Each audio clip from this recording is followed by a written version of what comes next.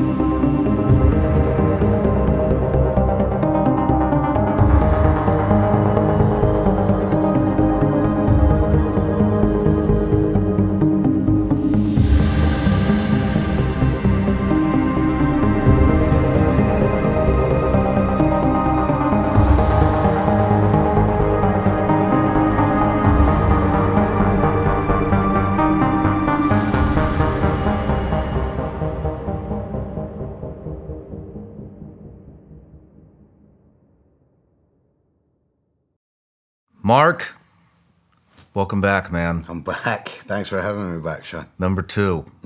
I know why you're here. You just came back for the gummy bears, didn't you? That's it. You can't buy these things, right? I don't know what the deal is. You can't get them anywhere. I think you're just trying to like artificially affect the gummy bear market. So I have to come all the way down here to get gummy bears. Yeah, they're releasing Black Friday. Oh yeah, Black Friday. There's going to be a big release. Nice. Can we do like a thing where I get first crack at them before anybody else? Absolutely. Right, nice. I nice. know a guy. Okay, good. You got to be signed up for the newsletter to get notified. Okay. Because that's all we're not gonna post it I'll anyway. get signed up then. I'll get signed up.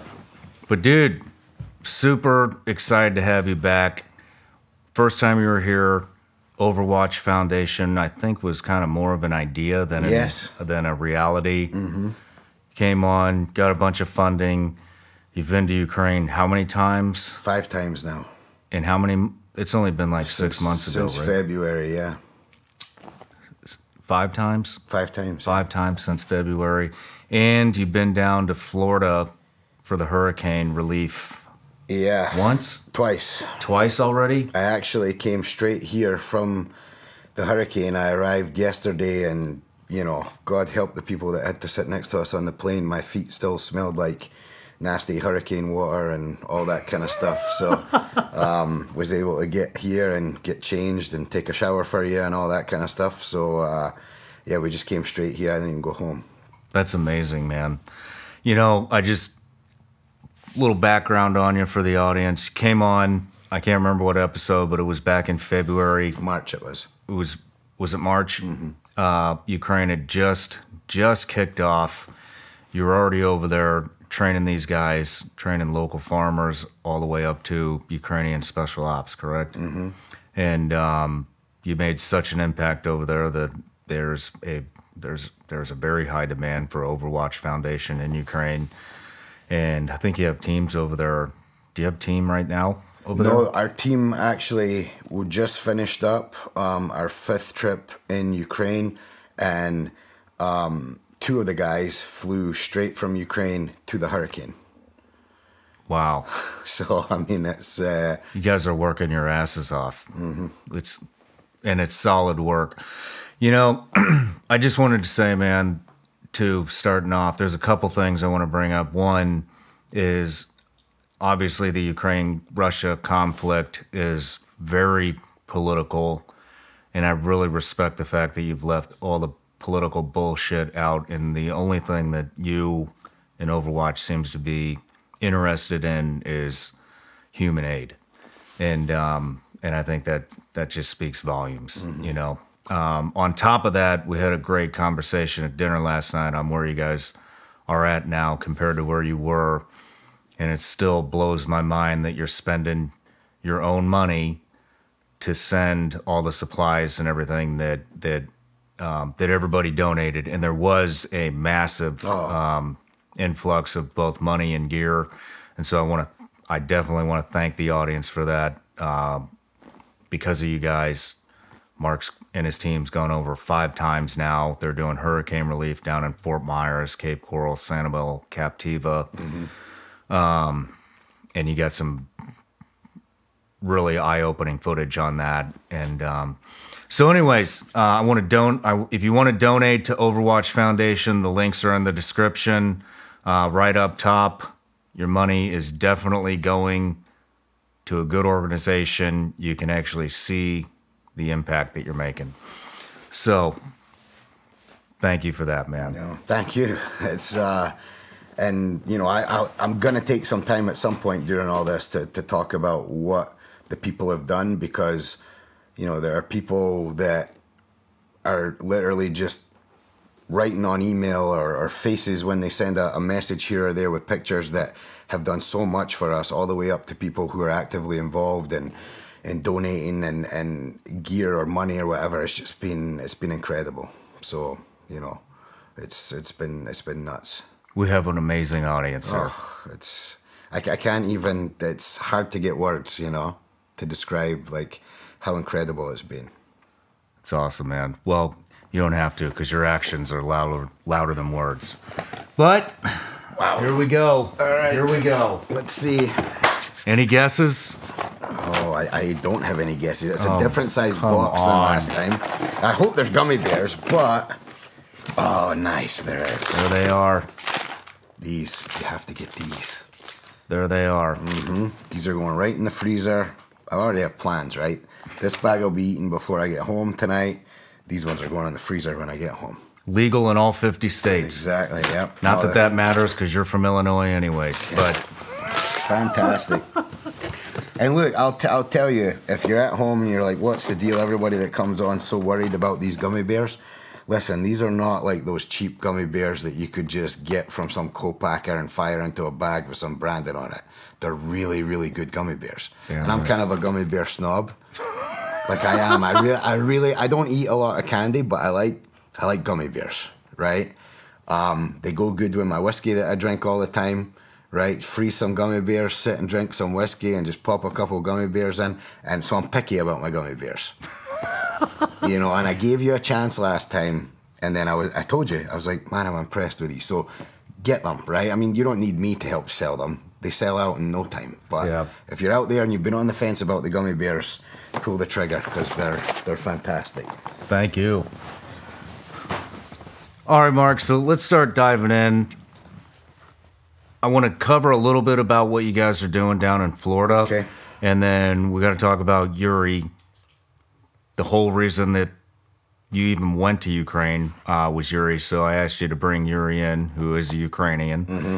And so we'll be hearing from him later on in the interview. But yeah, we'll start off with hurricane relief real quick, and then move into what's been going on in the 5 trips that you've been to Ukraine, and kind of what the morale is over there for the people of Ukraine. Right.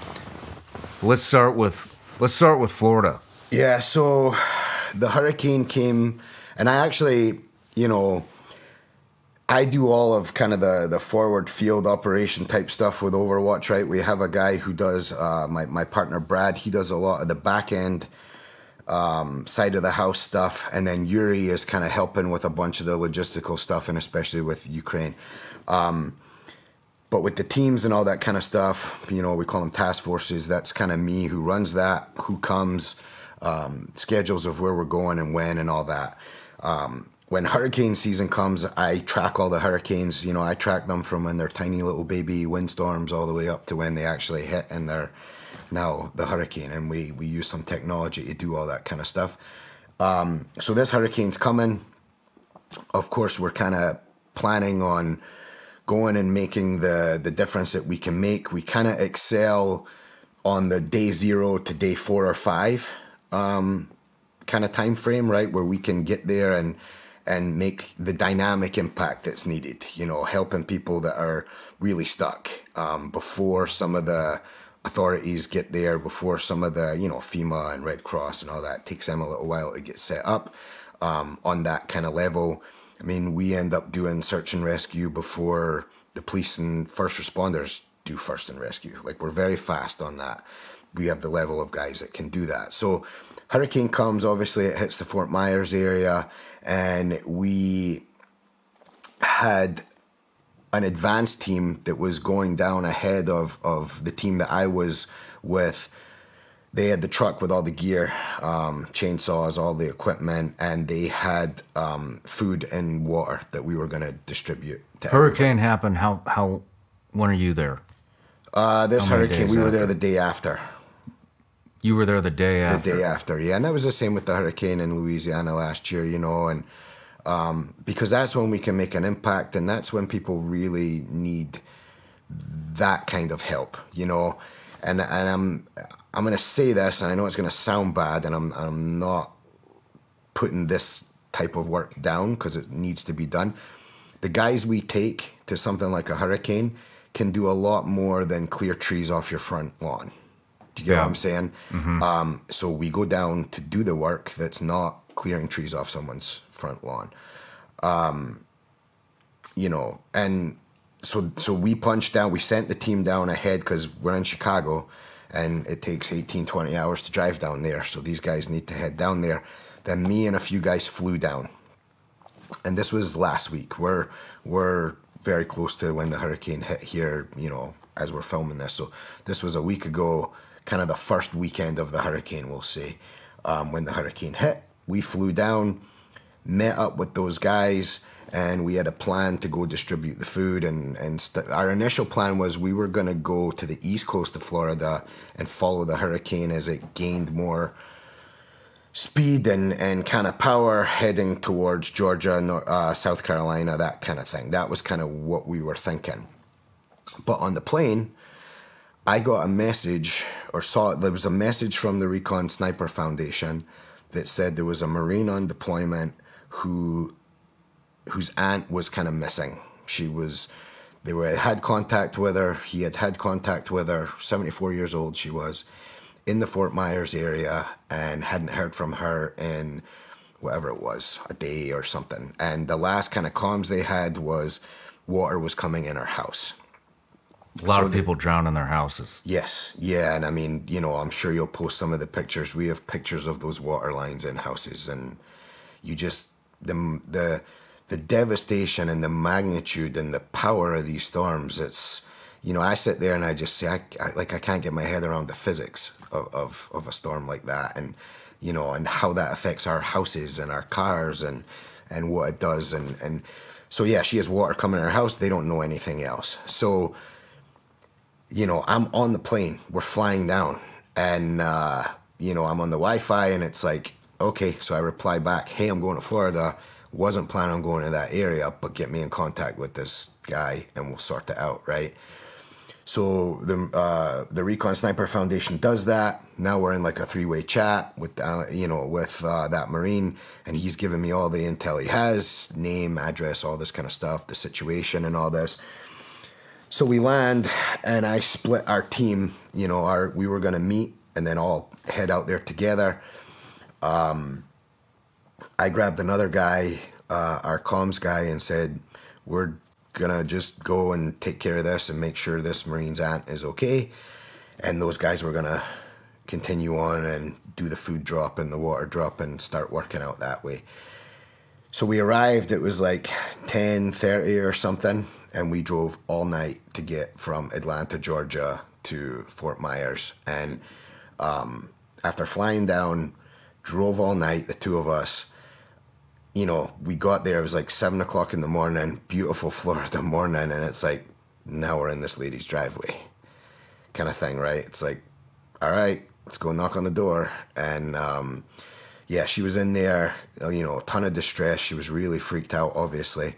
The house was underwater, right? I mean, it was just crazy. She had done the best she could, trying to get everything up off the floor. Her generator was all jacked up, so she had no power. Everything was kind of going crazy. The water had receded a little bit by the time we got there, and then we just kind of spent the day helping her, helping a bunch of people. She lived on a canal, so you can imagine, right? Those kind of little canal areas in Florida. And she was showing us video and pictures, and she actually had, like, imagine we're inside this room, or at home you're inside your living room. She had waves crashing against the walls of her living room. Oh, man. You know, it's like, you can't get your head around that. Yeah. And, you know, 74 years old, and so we just helped her in her kind of area. Then we start, the guys are up in Jacksonville doing their thing. Everything's good to go, very successful up there. And we saw, obviously, Fort Myers was just decimated. That was the epicenter, much the same way that Laplace, Louisiana was in Hurricane Ida last year. And so then it was just like, okay, we need to get these guys down here because this is where we're going to stay, obviously. So we kind of dealt with that all day, you know, and it was a bit of a mess trying to get the guys down. And that was our first trip. We just kind of did all that. But some of the scenes, you know, and the difference between the hurricane in a small town of Laplace, Louisiana, and that being the epicenter to a place like Fort Myers, which is pretty big, pretty built up. And obviously there's a lot more going on there with the boats and bridges and all this kind of, you know, you're from that area, you know how it is. There's a lot more going on there, that if a storm like that hits a place like that, it's causing all kinds of problems. Even just trying to move from one side of the town to the other with the rise in floodwaters and all that becomes a bit of a nightmare. Something that was going to take us an hour ended up taking us 6 hours. Yeah. Just because you have to navigate, and, you know, for us, it's learning who to talk to and who not to talk to. A lot of people just want to shut you down and, like, nope, you can't go that way, or you can't do this, or, you know, who the hell are you? And you just kind of have to learn to navigate around that stuff so that we can actually get stuff done. So that was the first trip.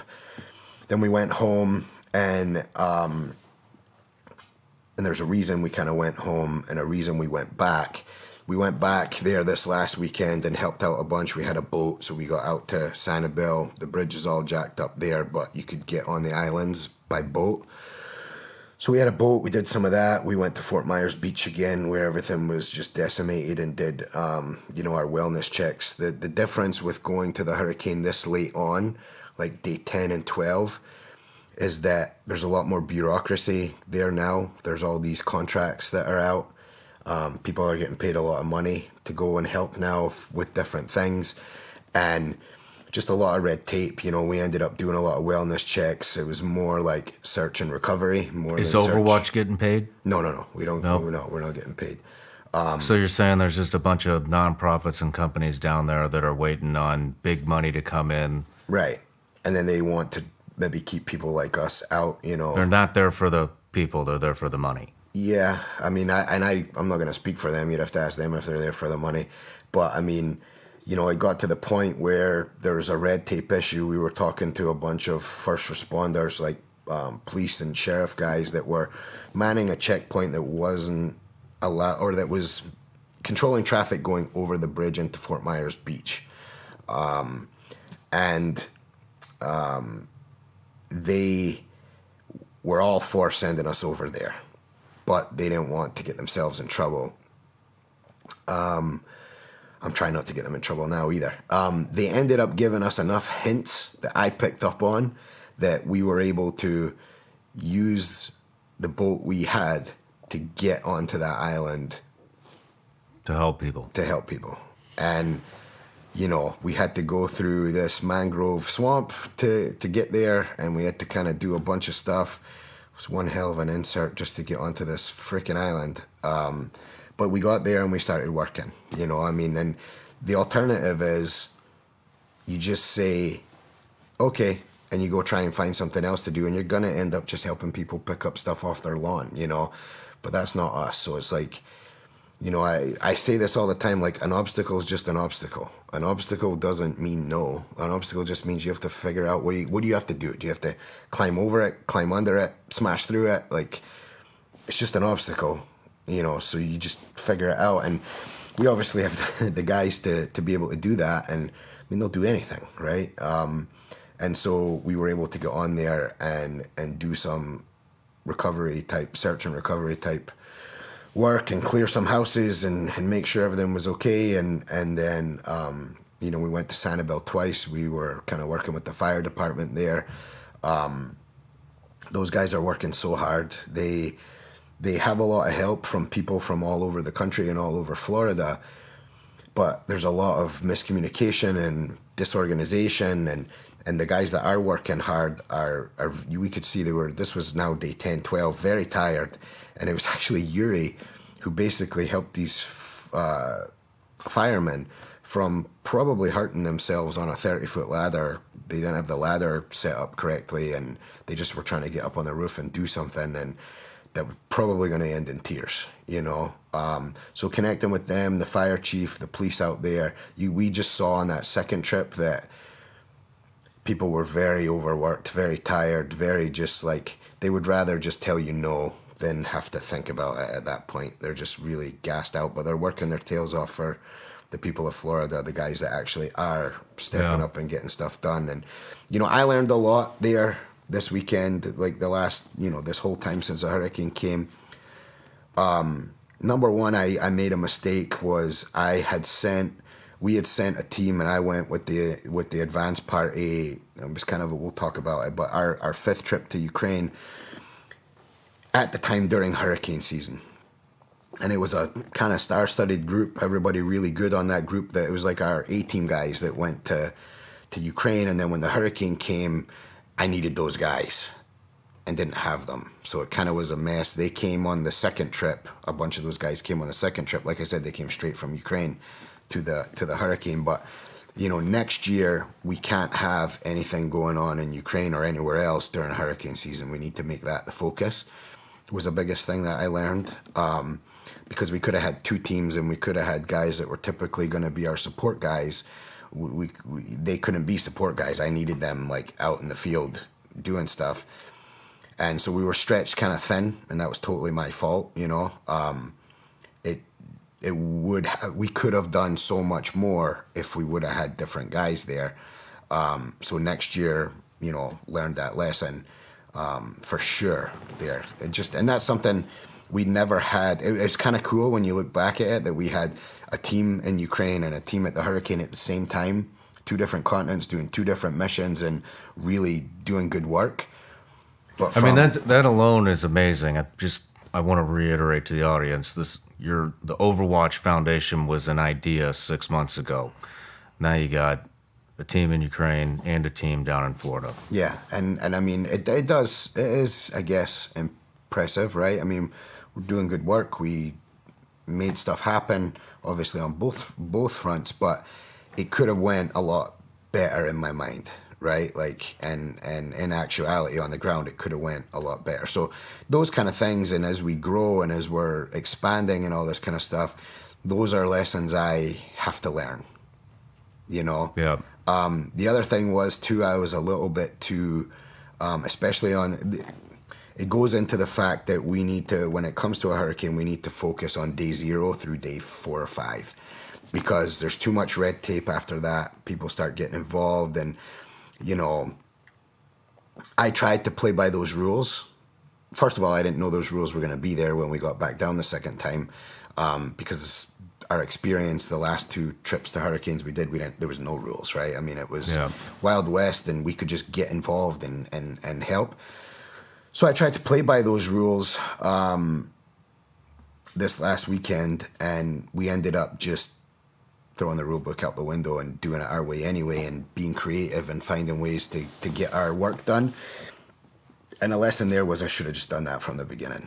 Yeah. You know, we have the guys that can do that. We had the capability with the boat and some of the people we had down there with us. I should have just done that anyway, but I'm learning, you know? Yeah. You brought up, when we spoke on the phone when you were down there, I asked, you know, how's it going? I have family down there. Yeah. And it's weird because I feel like I have more knowledge, or I think that a lot of the people that are outside of that area have actually more knowledge on what's going on down there, because they don't have any cell phone service. They don't have any TV.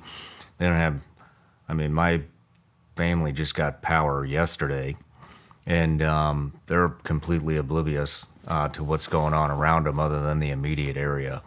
And so when you told me, on top of that, one of the reasons I left Florida is hurricanes, because there goes, even if it doesn't hit, there goes damn near a month of your life. You get 2 weeks preparation almost. You know, the stores are empty, the looting that comes after, the crime, and then, you know, the actual disaster. And I'm used to seeing all the looting. Mm-hmm. So when you told me, you know, I think you said 0 to 5 days, all you saw was communities of people coming together, helping each other out. That was really refreshing. And then, I mean, I think a lot of guys that have been in the military and deployed to, you know, the various places that we've deployed to across the world, we see what desperation looks like. And nobody understands what desperation looks like if you haven't experienced it or seen people that are experiencing it.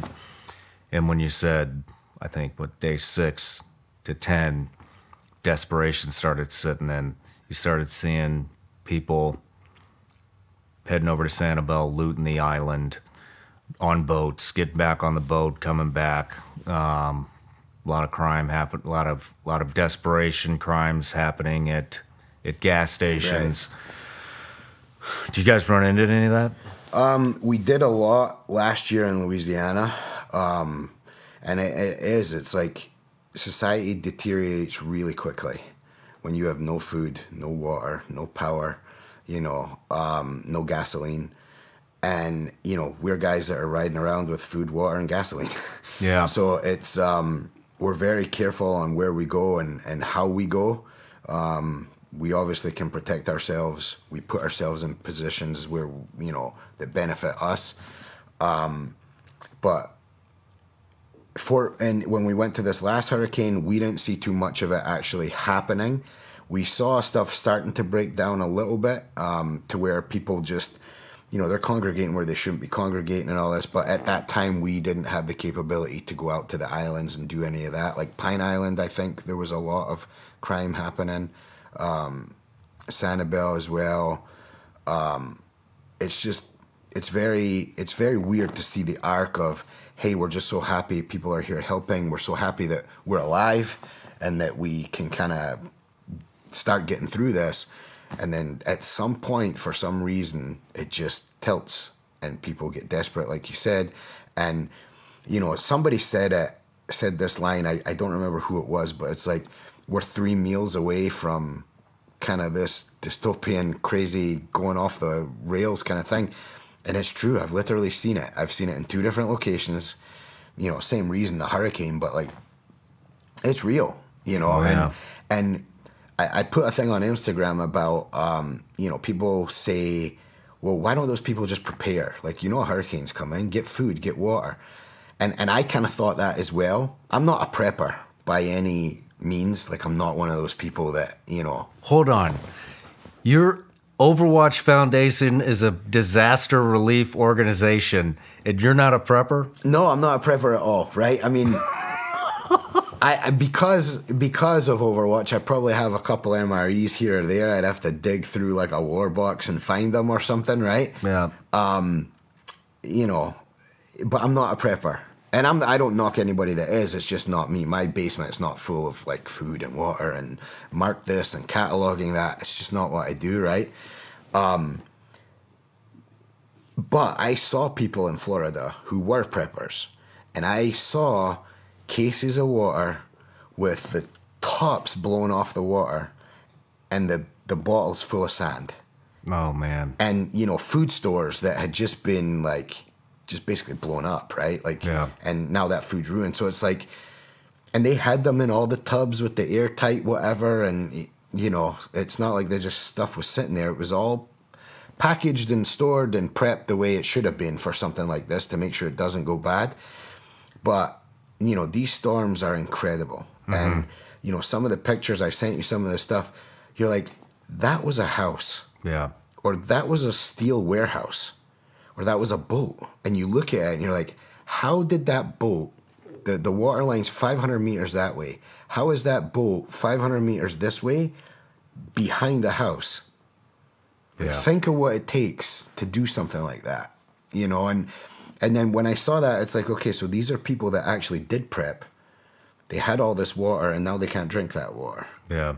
So, you know, it is important to kind of do some of that stuff and try and prepare yourself, but you can only do so much. And then, you know, when that does happen to your stores, you can't even spend a couple minutes thinking about it. It's over. Like, it happened. Yeah. You need to still figure out how you're going to deal with this disaster. And the best way I see from everything I've seen is just you need to leave, right? If you're in one of these areas that's going to get hit, just leave, because you don't know. Sure, you could ride it out. Sure, you might have ridden out 4 or 5, or you may be doing this for 20 years. But that one could be the one, right, that ruins everything for you, you know? Yeah.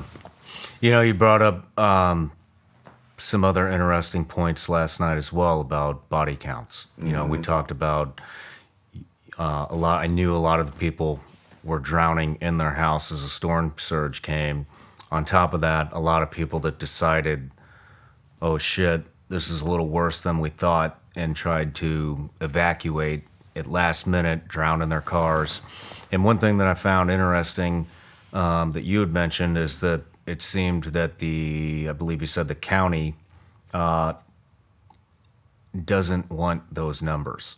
Yeah, so we talked to a lot of locals down there and got a lot of information about that they don't believe what's being put out there as far as numbers of this, that, or the next thing, including body counts.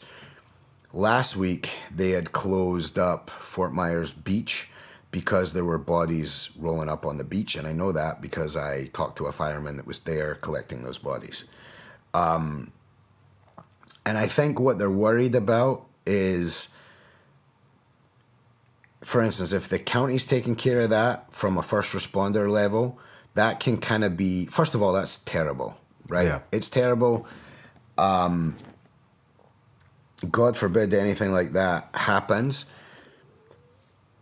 They want to get that taken care of, but they want to get it taken care of with as least amount of publicity as possible for obvious reasons. I mean, it doesn't mean anyone did anything wrong. It doesn't mean there was poor preparation by local, state, or federal government or anything like that. It's just not a good thing to see bodies washing up on Fort Myers Beach, right? And so I understand they want to get that taken care of as quietly as possible, and they may be thinking someone like me or another NGO or something will just show up and take a bunch of pictures or live stream that on Instagram or whatever the deal is. And you know what? Maybe there's nothing wrong with that. It's obviously someone's family member. It's all obviously was a person, but it's a real life story. Yeah. And it's something that, you know, I'm not saying I would take a picture of that and post it or not. What I'm saying, though, is if someone does, that doesn't mean that someone's trying to smear a state politician or anybody. It could just be, this is the level of devastation that happens here. And when this is coming to you, you need to realize that this could happen. This could happen. And this does happen. Not that it could happen, it does happen, right? It could happen to you, but it definitely happens. So there's kind of that there too, but the residents don't believe. I think so I was just there on Saturday, we spoke to someone that said that the body count was somewhere around 100. And I could tell you, I was in neighborhoods that if those people would have stayed in those neighborhoods, there'd be a lot more than 100 dead just from that neighborhood. So to think in that entire area, there's only been 100 people. Now, maybe that's 100 confirmed. I don't know how they're dicing this up. You know, we were in places where it was like, okay, we're going to search for anything. It's going to be hard to find something even if it's there.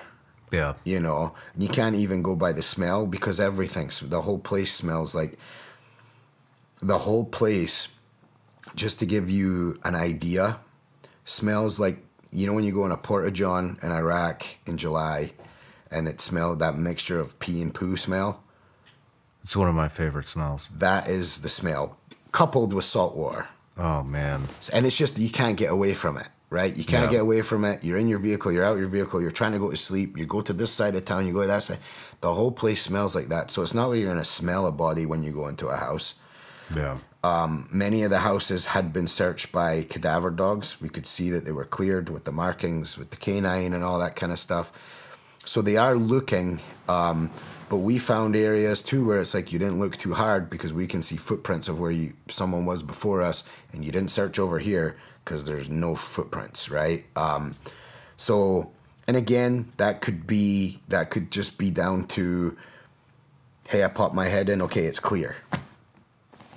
I don't know who's running these searches. I don't know to the depths that they're going. It's obviously nasty in there to be searching some of these places. You know, it's humans that have to do the searches, but it's just very weird there's probably more than 100 people when this is all said and done. That's sad. It's very sad, you know, it's very real. And we stood in neighborhoods, and I'm talking to some of our guys who are, you know, experienced operators and stuff. They're just standing there like, never seen anything like this. Damn. It's unbelievable. Well, if you're listening to this on iTunes or Spotify or any of the other platforms on YouTube, we're putting a ton of feed video that Mark and his team took of what the devastation looks like down there. So if you want to tune into YouTube, it's there. On that note, let's take a quick break. When we come back, it's all about Ukraine. Perfect.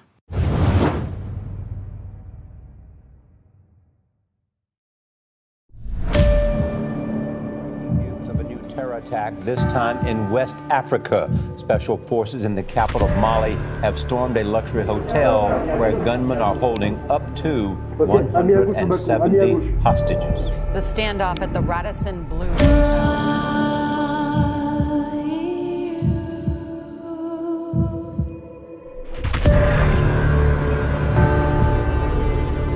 How many bodies were you seeing?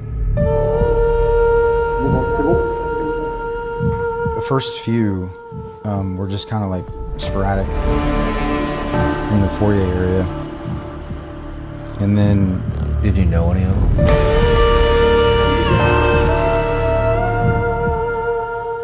This one American just like called and said that he's trapped in a room on fire. And he's hiding under one of the banquet tables and they're shooting over top of him. Please come get me, come help me.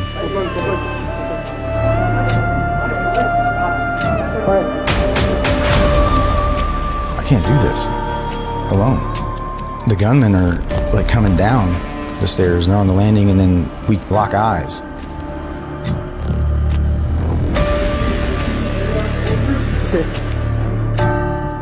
And then he yells Allah Akbar at me, and fucking there's moments of blacking out.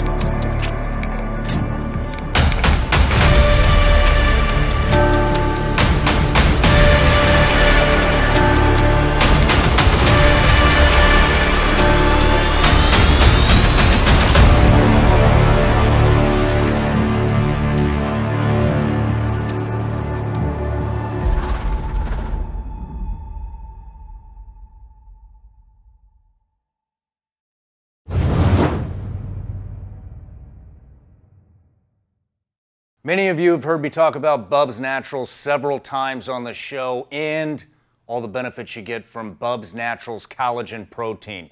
Everything from muscle recovery after the gym to taking the best shit of your entire life. Named after Navy SEAL and CIA contractor Glenn "Bub" Doherty, who sacrificed his life to save Americans in Benghazi, Libya, Bub's Naturals is a tribute to Glenn and his way of life. You see, Glenn stood for service and self-improvement, which is why Bub's aims to offer sustainable and the cleanest of products to help you live a fuller life. Also, while donating 10% of all profits to the Glenn Doherty Foundation every day.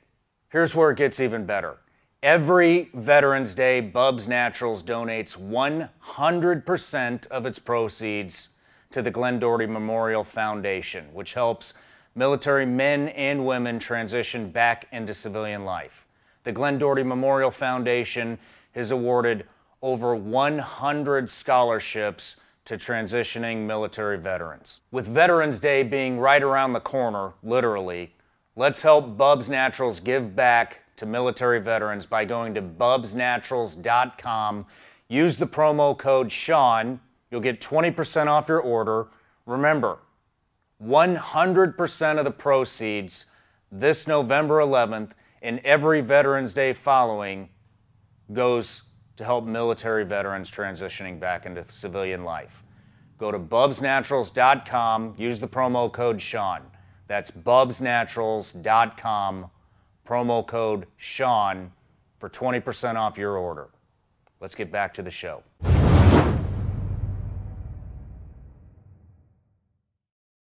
All right, Mark, we're diving into Ukraine now. You've been there, I think, 6 times in total? 5 times total. Okay, so 4 times since the last time you've been here. Yes.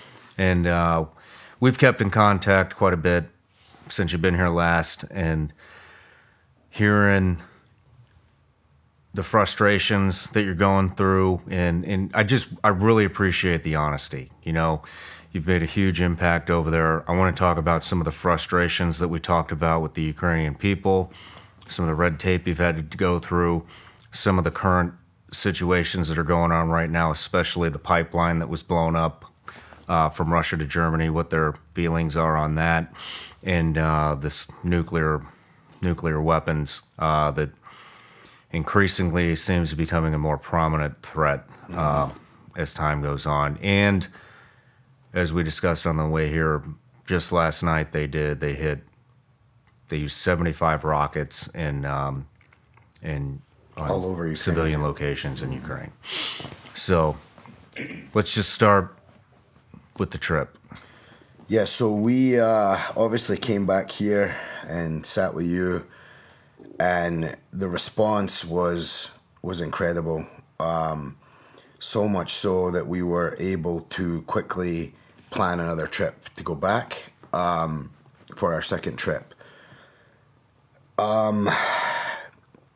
That trip happened in April, so we were here in March. That happened the end of April, like let's say the 20-something of April.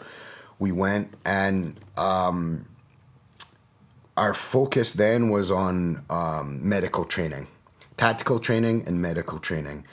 I went with Tommy Santos, who is our medical director at Overwatch. He did a bunch of stuff with 7th Group and was a GOAT lab guy and all this in the Army, and just very high-level medic.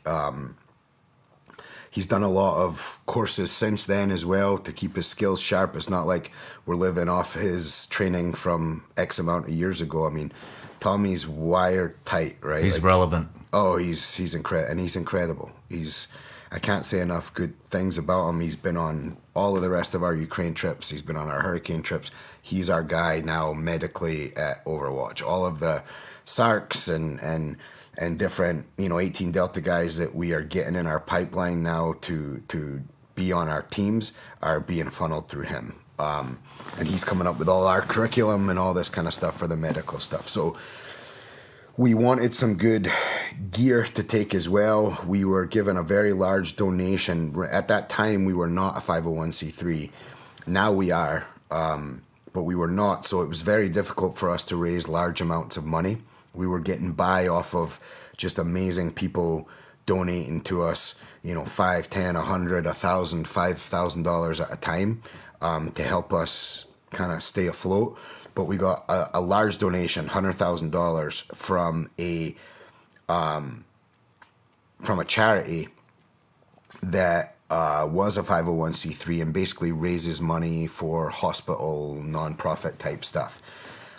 It was a Ukrainian man with a man with Ukrainian heritage heard about what we were doing at like a speech we were giving about what we were doing in Ukraine or what we did in Ukraine on the first trip. And he gave us this money, but the condition was obviously it was to be used on medical supplies. Okay, no problem, right?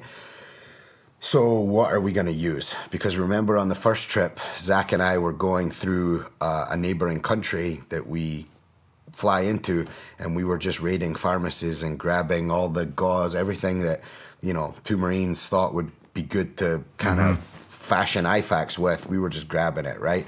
So it wasn't the best of gear, regardless of how hard we tried.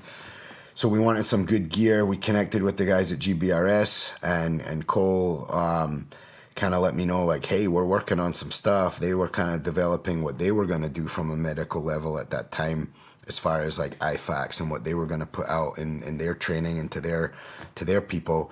And they had the expedition trauma kits from Focus Research Group. And I can't say enough good things about Focus Research Group and their product. And you know, we'll get into, we use these now. These are the IFAKs we use, and we've had incredible success with them in Ukraine, in combat, for the guys. And so Cole was able to kind of hook us up with that, and his team was fantastic of, you know, getting them to us and just taking care of all the logistical end for us to get those kits. So we bought $100,000 worth of those. And how many kits is $100,000 buy? Oh, I can't remember at that time what we got, because we got different prices. Let's just say, I mean, it's hundreds. Oh, cool. Hundreds, right? Like 600 or something like that, right? And, you know, we could, I told you about this, like we could have cheaped out and just went and got any IFAKs. These Ukrainians don't have much, and they don't have the training.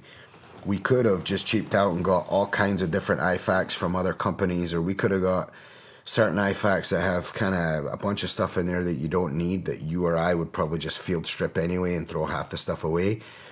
The thing I like about these is that everything in there is like stuff you need, and it's what you want, and it's easily accessible. It's organized really well as far as like you rip that thing open, everything's where it needs to be. They're just absolutely incredible at Focus Research Group, and you know, obviously it was great. To me, it's like, hey, if they're these level of guys that are using this equipment, we want to use this level of equipment. I'm not going to cheap out on it. We're trying to do our best in this country for these people. We're going to take the best gear. So we had that gear, we took it over, and we actually raised a medical platoon. Tommy, we went there, the same group that we went to before, and they had been training. They had continued their training that Zach and I had taught them. And I got there and I said, and Tommy wasn't there on the first trip. I said, okay, let's get a look and see how far they've fallen, right? Like, we haven't been here in, 8 weeks or whatever it was. Like, let's see how good they are. And you know, we had them doing the squad rushes and all this kind of stuff before, and breaking contact and all this, and team rushes and all this. It's like, okay, let's see. Some weapons handling, and they really impressed me. It was clear that they had been training and that the leadership had been making sure that they were training. And it was like, all right, so let's do this. Tommy raised a whole medical platoon, and it started off by how many people?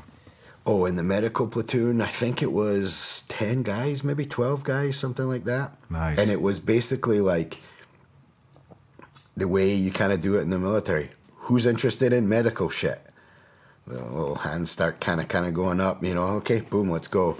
And because our thought process was, we don't want to just pluck people, because, you know, it's like you get plucked to do something you don't want to do. And these guys are going to combat. If you're one of those dudes that, you know, you cut your finger and you get queasy, you don't want that guy as the medic, right? So He would take them and start training them and get them using the focus kits and teaching them all kinds of medical stuff. And he was sticking the nasopharyngeal up their nose, and they were doing decompression stuff. I mean, you know, his extent of knowledge and what we pushed on those guys was really good. And then I started working more advanced tactics with the guys, ambush, counter ambush type stuff. And they were doing really well. I think I showed you some of those videos way back then too. You did. They really were, you know, it's like anything else. In the beginning, they kind of struggle with it. And then it's my job to obviously funnel that training in to see where they're slipping and plug those holes and give them the path to be successful with this stuff, because they're going to use it, right? And then we would incorporate the medics into the tactics. And again, that was a struggle, right? You see these guys who know A, they know B, but they can't put A and B together kind of thing. And so we worked through all that, and they got to the point where on that second trip where they were fairly impressive. Like, they could run an op, and if anybody went down, they could handle it and get back to the mission, you know? How many guys overall, including the medical team? And that was, I think, about 40 guys. Had they gone out and come back? They had just been training. They had just been training? They had been doing their security patrols and all that kind of stuff, but they hadn't been to the front. Okay. So we did that trip there. And on that trip, we actually started working with some of the Ukrainian special operations guys. There were guys there from different intelligence units, and there was a guy there. I remember we got there on that second trip, and they had a bunch of people there that I hadn't seen before. And it was like, oh, so these are the guys that have been helping them train a little bit with the tactics we had been using. And it was kind of like a standoff, right? It's like me, Tommy, Yuri, and then there's like these guys. Well, who the hell are these guys? Well, one of the guys had 32 years experience in the Ukrainian Alphas, which is, you know, their version of special operations, equivalent to SEALs and all, like Green Berets, this kind of stuff. So then there's me standing there, right? And I'm like, all right, well, this dude and you just take one look at this guy. His name's Andrew. You take one look at him and you're like, he's kind of the guy, right? And he's kind of looking at me, and it's like, all right, well, I'm not here for vacation. Like, I'm running this thing. I don't care who you are. Like, I'm running it, or I'll just go home, right? If you don't need me, I'll go home. I'm not getting paid to be here, right? So on that was my mentality, like in my head. And so then it's like, okay, I need to put out enough to show that I can say that. So we get to work, and we're talking to Tommy. It's like, we can't mess this up, man. Like, we have to put this down. They had some other guys there, high-level intelligence guys from Ukraine. And then they had one guy there who was like some kind of competition champion shooter, Olympic level kind of thing. So they wanted to show us what they had been doing, running them through their tactics. And they were very old Soviet level tactics. Like, guys running around in two-man kind of like little bundles, very tight. And so much so when they got behind cover and were laying in the prone, they did this weird thing. They interlocked their legs or whatever. And I mean, I had never seen anything like that before. It's like, okay, I have a question. How do you get up? Like, me and you laying in the prone with our legs interlocked, shooting at opposite ends of a piece of cover. Yeah. Stand up, right? Like, how's that going to happen? Or if I want to stand up and you don't, we're like, it's weird, right? Playing scissors with each other. So we're like, okay, we're not doing this. Like, this is not a thing. And this is kind of your problem. Yeah. You know, like, we need to update this a little bit. This is not like 1978 where you're fighting somebody somewhere. Like, we're not doing this anymore. And so we showed them, we had them run us through a couple of courses of fire that they were doing. We saw it. And then we showed them, and right away you could see, especially the guy from Alpha was like, okay, yeah, this is good. The same way on the first trip, the colonel kind of saw what we were doing. The army colonel saw what we were doing, was like, yeah, this is what I want. And the colonel even so much so, like, I think he went home and was watching movies and was like, hey, can you do tactics like this? Can you teach stuff like that? Like, they want updated stuff, but their leadership at a high level is very old. and either comes from that old time or was taught by people from that old time. And there's just been no change in tactics, in my opinion, since way back when. Wow. And so then when it comes to like, well, so now... you in the Overwatch Foundation is essentially rewriting the Special Operations Handbook for Ukraine when it comes to CQB tactics and ambush tactics. Like ambush and CQB stuff, yeah. It's weird to say that, right? Is it weird to think that? It's weird to do it. And that wasn't the plan. I mean, of course, we wanted to help those guys. And we'll talk about it a little bit as well, because I have this weird feeling of essentially what me and my organization is doing. It sounds really bad when I say it, right? Because we're a nonprofit, but like we're training a foreign army. But in my opinion, it's not training a foreign army. It's helping those men. Mm-hmm. Like, it sounds stupid on a humanitarian level, because these men don't have training. It's not like when you do FID in a SEAL team or in a recon platoon and you go and you're doing FID with a foreign army and you're just exchanging tactics, or you're like, how can we work together using our tactics and your tactics together, and like, how can we do this? We'll show you a little bit. Like, they have no tactics. Yeah. These are the same guys that were, when Zach and I were there, that were the butcher, the baker, the candlestick maker. They haven't been trained. They haven't had a basic training. They haven't went to infantry school. Well, we are talking about everything from the baker, the butcher, the carpenter to the alpha guys. Yes. Okay. Yeah. And, you know, and you can see the alpha guy, Andrew's like, yeah, this is good to go. This is what these guys need. But they need it too. Yeah. And so this leads us into where we go, you know, towards the more present past. We start training these guys, get them to this level during that trip. And Tommy was incredible. You know, the whole medical stuff we did then and implementing that was good. I mean, Zach and I, we could patch you up. You know, like if you get shot, I can stuff gauze into you. I can throw a tourniquet on you. You know, I can put a chest seal on you kind of thing. But when you have a guy at that level, you know, and you've seen some of these guys in your platoons, those medical guys are fantastic. They're wizards. And having him there to be able to implement his knowledge on those guys was kind of what helped elevate us to the next level with their military. And being able to, you know, run at that level with those guys and have them plug into us, because now it's not like we're the dudes that just show up. A lot of the guys, we know those guys now because we were there on the first trip, and so they're on the edge of their seat wanting to put out and wanting to learn. And so we did that. That trip was, I think, I'm kind of spotty on the days it runs together, 16, 17 days, let's say.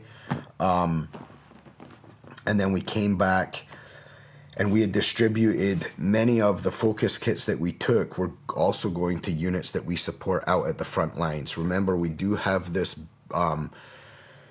organization in Ukraine now that is actually, it's changed. It's now Overwatch Ukraine. We have a branch, like an affiliate. Yeah, at that time it still was the original one that we worked with before. But what they were able to do for us were they were able to get that medical gear out to the front lines, to the guys that were actually fighting in that moment. Like, not the guys we were training, the guys that were actually out fighting. So we were able to get that equipment out to them and get them trained up just kind of via video and that kind of stuff, made videos and sent it to them on how to use that, the equipment. But that equipment, as soon as it landed there and we got it there, was being put to use in the front lines. What kind of feedback are you getting from the front lines? As far as... the focus kits. Yeah, so our guys... Are they using them? After that first trip, or sorry, the second trip, this one where we took the focus kits, those guys did so well, they must have impressed somebody because they got sent to the front. And I remember it wasn't long after we got home, and it was probably the influence of the military intelligence guys, the alpha guys that were there being like, hey, these guys can go, you know? And these were guys that, this was now end of April, beginning of May. In February and January, They were regular civilians. And they went to the front. And we started getting text messages about, you know, the training and the gear saving life and limb for those guys on the front. That's amazing. And, you know, I remember we got a text message about that, like a guy we know, and he had, you know, he needed a tourniquet to basically survive, and, you know, he got shot. He needed the, you know, that silly little IFAC, and the training saved that dude's life. And I remember I was sitting, it was a Monday morning, I was sitting in my kitchen eating oatmeal, and that text message comes in. And the first thing you think about, it's like, all right, we have to fucking get back over there. We have to do this again. I need another $100,000. I need to get on the phone to Cole. I need to get a team put together. We need to go do this again, right? Because without that, you know, those guys don't have anything. They don't have IFACs. They're out there, they run and gun until whatever. And, you know, that's a guy that probably would have been dead if it wasn't for what our team did. And it's just, I never expected that. When we took Yuri back the first time, like, I didn't expect that to happen a couple of months later. And, you know, it's the same on that trip. We did some CQB stuff, and it was like they wanted us to start doing CQB stuff in the beginning with them, like their leadership. And I was like, no, like, you guys, you're not ready for that, right? Like, you need to learn how to, like, patrol. Like, the rear security guy needs to learn to look behind them. Yeah. Like, we're not doing CQB. Yeah. Right? We're not there yet, you know, slow down, grasshopper kind of thing. But then during that trip, we started doing just very basic stuff. Very basic. And look, I'm no, you know, dev group CQB type guy. I have a ton of experience with CQB, obviously, and in my job, did a lot of that kind of work, but I'm not at that level, right? But I can kick a can around a room when it comes to CQB. So teach them very basic stuff, weapons handling for CQB, room entry, you know, 1, 2, 3, 4 man, really focused on that first and second man type stuff. Just kind of talk to them how to actually clear a room, this kind of stuff. Very basic level. They had never done any of it. And some of the videos are actually very funny of us like, okay, let's go get into this room. And it's the same as, you know, you probably saw when you first started it, your guys stopping in doorways and we were launching things at them. We're like pegging them with stuff to show them you can't be standing in the doorway. Like, can we put some of this up right now? Yeah, we can put it up. You know, and CQB is so difficult. It's so nuanced. It's so dynamic. There's so much that goes along with it. It's like, how do we get these fundamental principles across to them instead of high-level technical stuff when it comes to CQB, right? Because you can paralyze yourself thinking about how to clear a house. So we needed to avoid that. And so, okay, we get them through this basic course that we threw together, and the guys were really working hard to pick up some of that technique and those principles. And again, you get that text message. I think I sent it to you from a guy who said, hey, thank you very much for those classes on CQB. It saved my life today. Damn. You know, on a room entry, saved my life. And you're just like, this is ridiculous. You know what I mean? Like, this is ridiculous. And it makes me so happy. It makes me so emotional to be able to help somebody like that. Yeah. It's not helping the Ukrainian army. It's helping that guy, right? Who volunteered. He's not a military guy. He volunteered to go fight because of what happened in his country. You know, this is not us on a contract training a foreign group or even training whatever, a county SWAT team or anything for a ridiculously expensive contract. That's not what we're doing. Like, I'm over there, we don't get anything for that. It costs us money to go do that. And thank God we've had the people that have supported us to the level that they have, you know, so that we can go and do that, because it's saving lives. And, you know, one thing we did was, one of the groups that we worked with, you guys have seen some of the video before in the last episode, they didn't have uniforms, they didn't have any kind of ballistic plates, they didn't have any gear.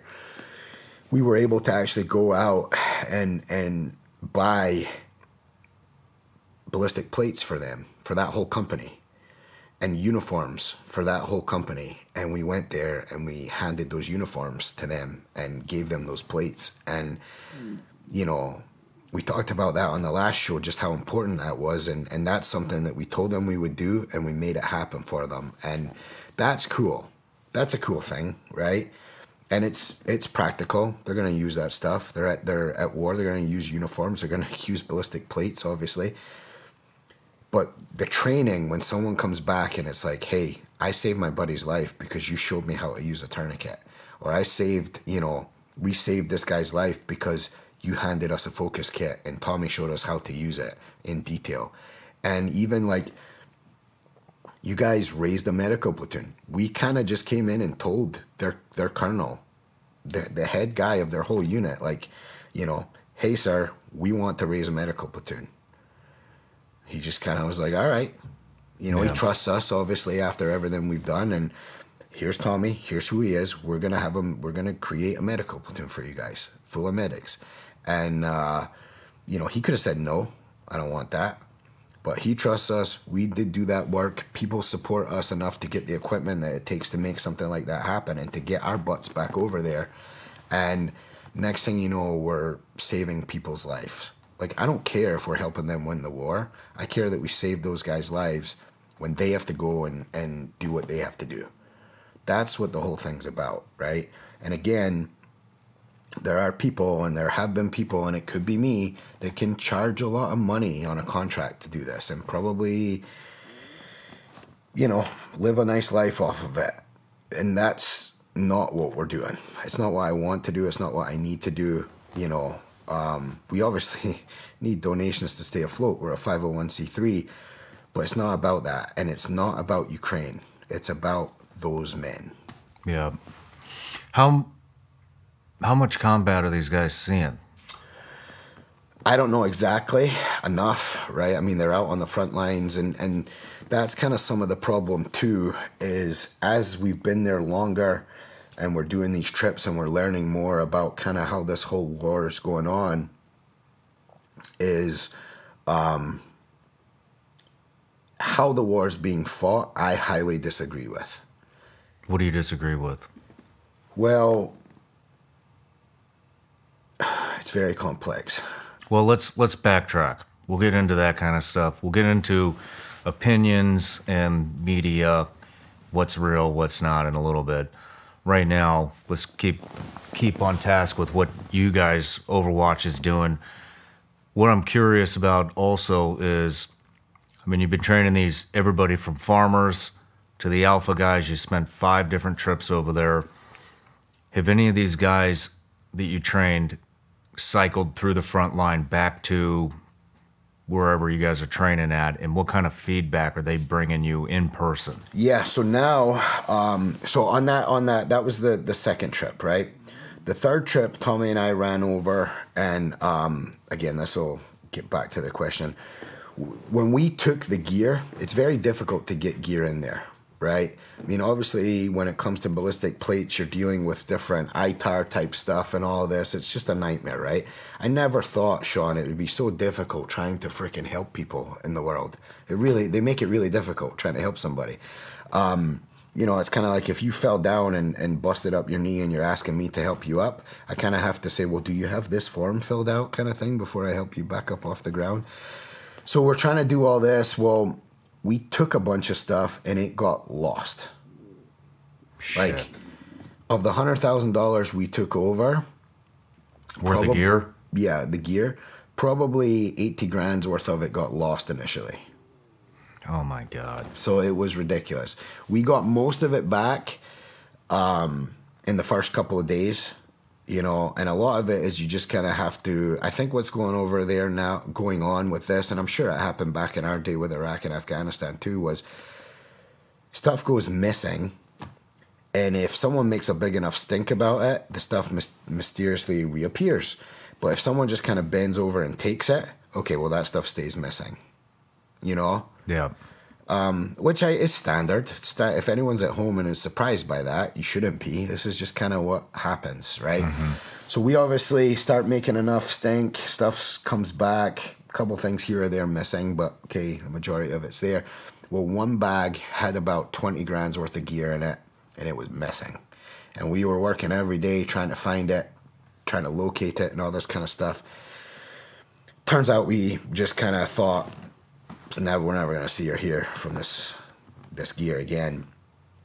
We got back from Ukraine on that second trip, and mysteriously it popped up 3.5 weeks later, something like that, almost a month later.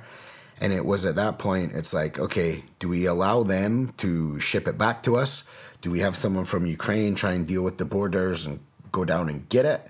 Do we let them try and send it to Ukraine? And the answer was, nope, let's get back on a plane, go get it. We went back that third time, and again, it was more just kind of medical stuff and making some contacts with people that led us into kind of the fourth and fifth trip. So after that, we started working heavily with the special operations guys there. Tommy and this other guy, another medic, an 18 Delta guy, went over and this for the fourth trip, and they started working with the special operations guys. They're called CORD. They're basically they're like a hostage rescue team, kind of like a HRT team, like for the FBI kind of thing. Now they're obviously doing military operations, but that's kind of what they do. They're a very kind of high-speed unit that Ukraine has. Again, their tactics are very old, surprisingly old. And Tommy and Dio went over and gave them all kinds of medical training at that time. Very heavily into, because these guys are a legit unit that is being sent. They're being tasked with all kinds of stuff. What kind of stuff is a HRT team, a hostage rescue team? What are they being tasked with in this war? Because this conflict is, we're going to take your country. This is part of the problem is, it's kind of like if you take a basketball team that's really good at basketball, and you're like, well, hey, we need you to go play volleyball. Yeah. Like, just because you're good at basketball doesn't mean you're going to be good at volleyball, right? But they're a legit basketball team, and they're very good. So let's just plug them in over here, right? It's not like that. Things are very, very, and say what you want. Like, look at our special operations community. If you take development group guys and you throw them into like a CQB type hostage rescue thing, that's what they are. They're incredible. Can they do other stuff? Of course they can, right? That comes down to the levels of training that we have for groups like that within our military. But like, they're not the best at that stuff. They're the best at this.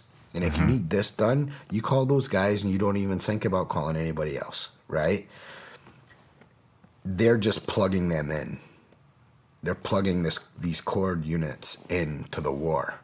So they're take all their whatever hostage rescue experience and throw it out the window because that's not what they're doing. Yeah, I mean, it seems like. What are they doing though? Are they? Because it seems like everybody should be in some type of a defensive role.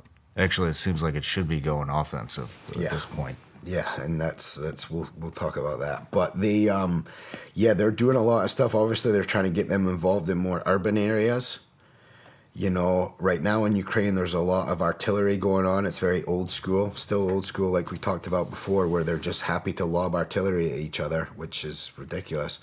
So they're trying to put them in more urban areas, and it's not like there's something going on like we had in Fallujah, where it's like we need to clear this whole city, like street to street, house to house, room to room. It's not like that, right? But they're kind of trying to put them in more urban areas because at least it's somewhat more familiar to what they do. And they're just out there They've had some training, like, I mean, they've had their level of training, and the expectation is, well, you guys know what you're doing better than anyone else, and we need you. So go do this over here. They're not tasking them with what they do. Yeah, I understand. They're just trying to get them involved because they have training, they can shoot, move, communicate a little bit, and they need bodies. Are any of the Ukrainian forces advancing? It's okay. The word advancing is an interesting word, right? And I've argued with many people over this, many Ukrainians over this. In my opinion, if you're sitting in that chair and you get up and you leave and you go downstairs and then I go sit in your chair, I didn't really advance. I didn't really liberate that chair. I didn't take that chair over. You just left and I just sat in the chair. To me, advancing, liberating, taking something over is you're in the chair and I kick your ass out of the chair and I throw you down those stairs and now it's my chair. Right? Do you agree? Yeah, I 100% agree. That's not what's happening in Ukraine right now. Well, I'm glad you brought that up. I wanted to wait, but we're in it, so we'll talk about it right now. I remember very distinctly during that conversation, you were extremely frustrated with what was going on, and because I had called about, this was when the villages were popping up in the media, and you saw these mass grave sites that, you know, the Russians, you know, basically looked like a massacre. Right. And the media was portraying that the Ukrainians are advancing, basically making it seem like there was a skirmish or a fight to regain that ground. Then when I talked to you, that wasn't the case at all. The Russians had basically invaded, killed a lot of people, and then just left. And then the Ukrainians just Go in there, walked back in there. Yeah, and it's... After it had already been abandoned. Basically, there was no danger left. Right. And look, I guarantee you someone can send me a message or talk to me about their cousin's brother's goldfish was in Ukraine and he was in a town where there was fighting and they fought for that town. Yeah, okay, sure, of course. I hope so. Yeah. Like, I hope so, right? But that's not happening on any kind of large scale. That's not the convention. That's not what's going on. That's the exception. Yes. And what's happening is Russia's obviously very bad at this. All the stuff that we've been brought up to learn about Russia and their fearsome military and their, you know, advanced whatever, it kind of has all been smoke and mirrors for the last 50, 60 years, it seems, because they're pretty terrible at war fighting. Ukraine is a huge example of this. They push these units up. These units get to the point to where they start to struggle logistically. Food, water, you know, bullets, band-aids, communication, like even where to go next. Like, you just kind of left us here. We're here in this town. We've massacred it. We've done whatever we've done here. Now what kind of thing? And what they're doing is this accordion style thing of pushing guys out to do whatever. And then when the logistical side of that gets too taxing, they pull them back in towards that eastern line that Russia's been well established on since 2014. And so this big offensive that was in the media, this Ukrainian offensive, you know, again, if you want to compare it to Fallujah, Fallujah was, you took freaking battalions of Marines, you put them online, you know, and our special operations community as well, and you just cleared that city from top to bottom, left to right. Mm-hmm. That's a thing, right? Them leaving, Russians leaving an area, a town, and a Ukrainian unit moving into that town and waving their flag and everyone cheering and all this, that's not liberating that town, in my opinion. Yeah. Right? Everybody's already dead. It's great that they're there. It's great that they went there for sure, and now maybe they can give some assistance to what's going on in that town to their own people, you know, whether it's medical, humanitarian, whatever, right? And hopefully they can defend that town if anything ever happens again. But in my opinion, that's not liberating that town, and that's not winning a war.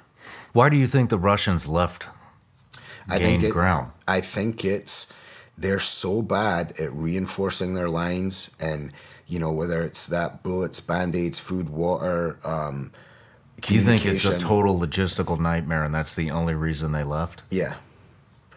Or that group's needed somewhere else, kind of thing, right?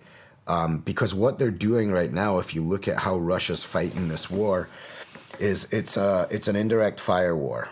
It's very old school.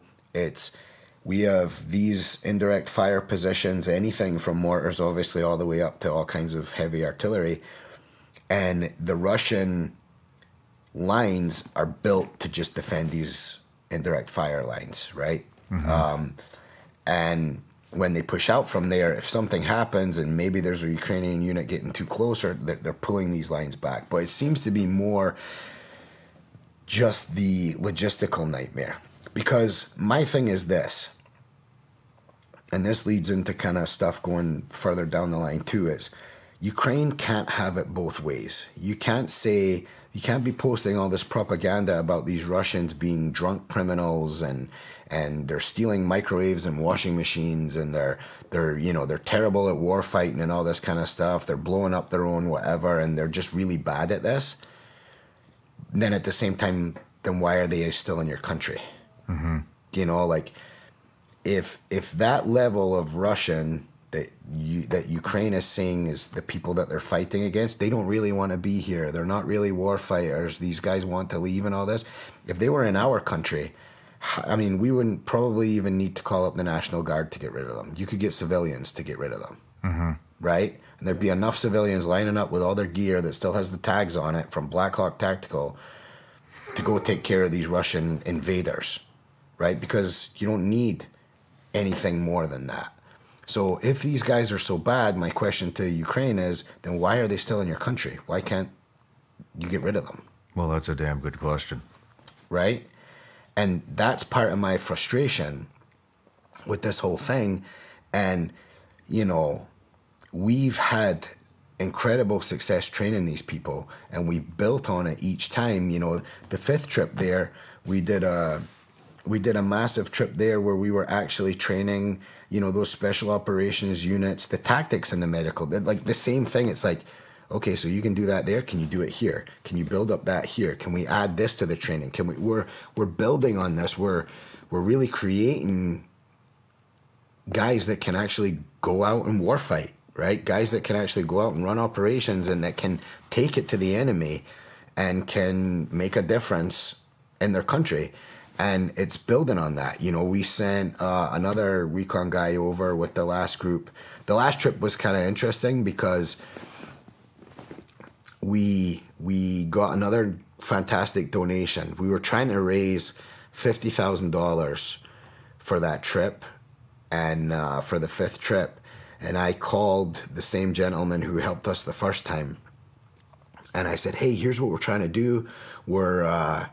you know, here's our plan, and I told them about the training and some of the stuff we were looking to do, and he said, okay, well, how much are you trying to raise? I said, we're trying to raise 50 grand, and we were going to try and, like, crowdsource it, and he goes, okay, I'll give you 100.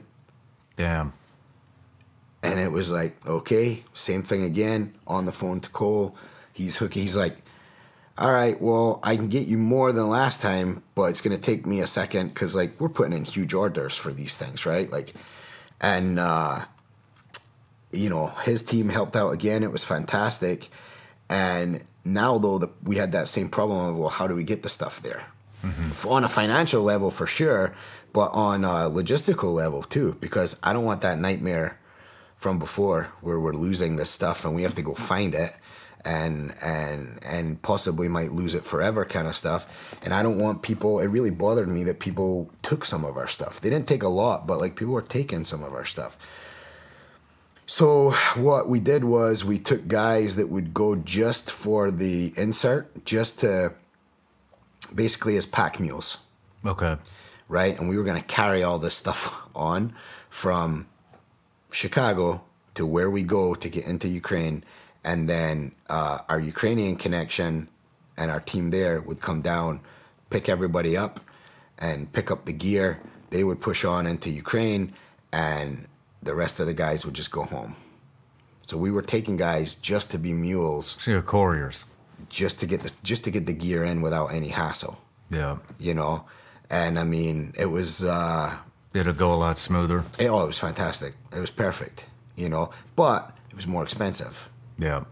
A lot more expensive. So, but in my opinion, you know, it was a good use of that extra money that needed to be spent, because it was more like it was insurance.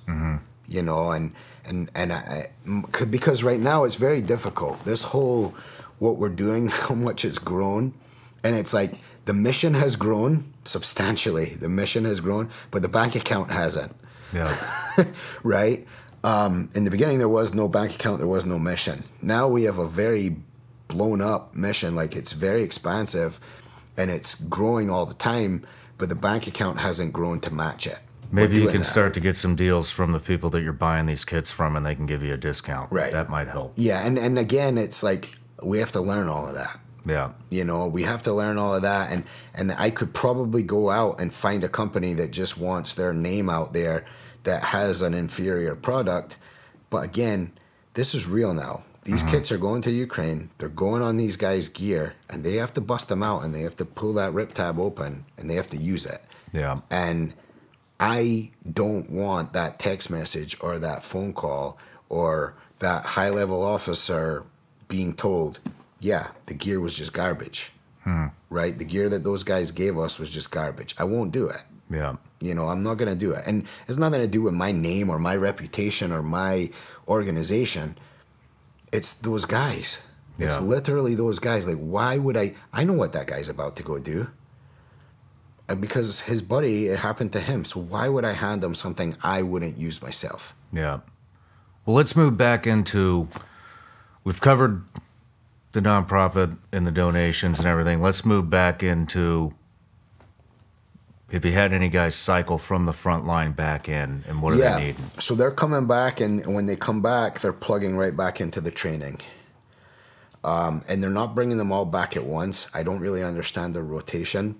It doesn't really matter, but they're not bringing everyone back at once and sending a new group out. They're leaving some of those guys there and rotating guys back, which is great for training because, you know, now those guys have some experience and they go into the training and they are start working. And the problem is they're not doing that offensive type war fighting that they should be. I mean, in my opinion, from a 10,000 foot level, there's invaders in that country. Let's say there's invaders in our country. It's our responsibility to push them out. They came here. We need to get them out of here. And that's really not what's going on. And this all started coming out, to me, from guys who had seen your show and they are working with the Foreign Legion. Former Marines, former Army guys that are over there fighting for the Foreign Legion, and they're getting paid, and they're, you know, whatever and they were being used in the beginning, and the way they mainly were being used, guys who have experience, Brits, Canadians, Americans, that have GWAT experience, they were using them in forward OPs, like observation post type positions, because if they started taking indirect fire, they knew how to get off the X and break contact, right? They were skilled enough to do that. And they also were using them heavily to go where Russian armor was prevalent and plant mines on roadways and pathways that armor was moving through. Okay. So they were sending these guys out, and I know this because I've talked to a bunch of guys, you know, via text, on phone, and I've, you know, I have all the pictures and all this kind of stuff. I know this to be fact. This is what these guys were being tasked with. They weren't sending them out to go and, you know, hit Russian positions at all. Why? Shawn, this is the question I'm saying, and this is the question they're saying. Imagine, and look. Is this from like top, yes, like Zelensky down? It's from the Ukrainian. So the way the Foreign Legion works is they have their kind of internal command, and that answers to the Ukrainian Ministry of Defense. So whoever in their military lines, there'll probably be some colonel or general that is working that chain, right? But they are being told not to do that. I'm not someone that would go sign up to fight someone else's war. There's all kinds of opinions about that. It's not something I would do, I don't think, right? But these guys have. They've literally put their life on the line, and a bunch of them have experience, obviously, in Iraq and Afghanistan. A bunch of them have experience doing this kind of thing in Syria, right? With YGP and all those kind of groups when all that was going on. And now they're doing it in Ukraine, and you could say they're mercenaries, whatever. I don't want to hear it. They're putting their lives on the line, whatever, whether they're getting paid or not, right? They're still there. They're still trying to do the job, and they're trying to help, and they have a ton of experience, and they're being told, sit there and do nothing, right? And they're asking the same thing that you said, same thing I said. Why? Why, if you're Ukraine and you have Russians in your country, I still can't get my head around that. These people are in your country and they're doing these things to your people, right? And now you have even foreign fighters with a ton of experience. We're not even going to talk about your army and the lack of training and the lack of money. And, you know, even though Russia's been fighting against your country since 2014, you haven't invested in your own military and all this. We're not talking about any of that yet. We're saying there are large amounts of proven warfighters with a ton of experience that can make a difference. Why won't you use them? Do you know why? I don't know why. My opinion is they don't know how. Do you think that's what it is? I think it's Or do you think it's the money train's going to stop if they become too effective? That obviously is a very strong possibility because, you know, the line now is it's like, look what happened to one of our towns. Look what happened to our civilians. We need more help. It's a victimized help yourself mentality. Yeah, help yourself. My opinion, if I was the president of our country, if I was Congress, I'd pull the plug on money to Ukraine. And I'm the Ukraine guy. I love these people. My organization's been there 5 times. I'm heavily invested in these people. But I think we should be done. I don't want any of my money, any of your money, or any of our children's money going to Ukraine. Well, you know, that's another thing. This was actually the same phone call, I believe. I still remember because I was in a hardware store when I was talking to you. That's funny. But I remember that phone call. Yeah. You had mentioned to me that, to your knowledge, all the money that has been spent on the Ukraine war from Ukraine is either U.S. dollars or foreign aid. Yes. And none of the money has come from Ukraine itself. Yeah, I think I saw something. Why are they not investing in themselves? So this goes back, like, since the war started in 2014, when that kind of cleared up, when it calmed down, right, and wasn't so prevalent. If I was Ukraine then and Russia just came in and took, like, you know, did what they did in Donbass and was doing what they were doing in Crimea, and you're able to quell that a little bit through international pressure and all this kind of stuff, when I come home and I take my boots off, the first thing I'd be thinking is, okay, we need to put money into our military. We need to defend the eastern part of our country and build up defenses there in case Russia comes in and does this again. So we need to kind of get into defense spending now. Obviously. Mm-hmm. I mean, you could argue you should have been doing that anyway because Russia lives to your east. Right? I mean, so what? But they haven't done anything. Yeah, but they're there. It's a threat. We should be putting some money towards, you know, building a fence or something, right? Yeah. Like we should be doing something.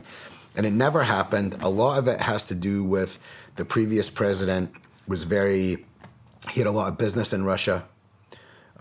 Big business, and was very sympathetic to Russia. Much of the eastern part of Ukraine is very sympathetic to Russia. They speak Russian. Is it worth defending? Honestly. Yeah, so that's a question for a Ukrainian. In my opinion, it's like, it's not the same, and please don't hate me, people from Texas, but it's like saying, well, is Texas worth defending? right? Because Texas kind of thinks they should be their own thing. It's like a joke, right? Like, well, I mean, I think than that. a very relevant way to have this conversation is how much China is investing in U.S. real estate and farmland. You know, eventually Yes. the influence from all of that, over. from all of those investments is going to be all Chinese influence in particular parts, very And that's particular parts of the happened in U.S. Ukraine. And that's what's happening in Ukraine.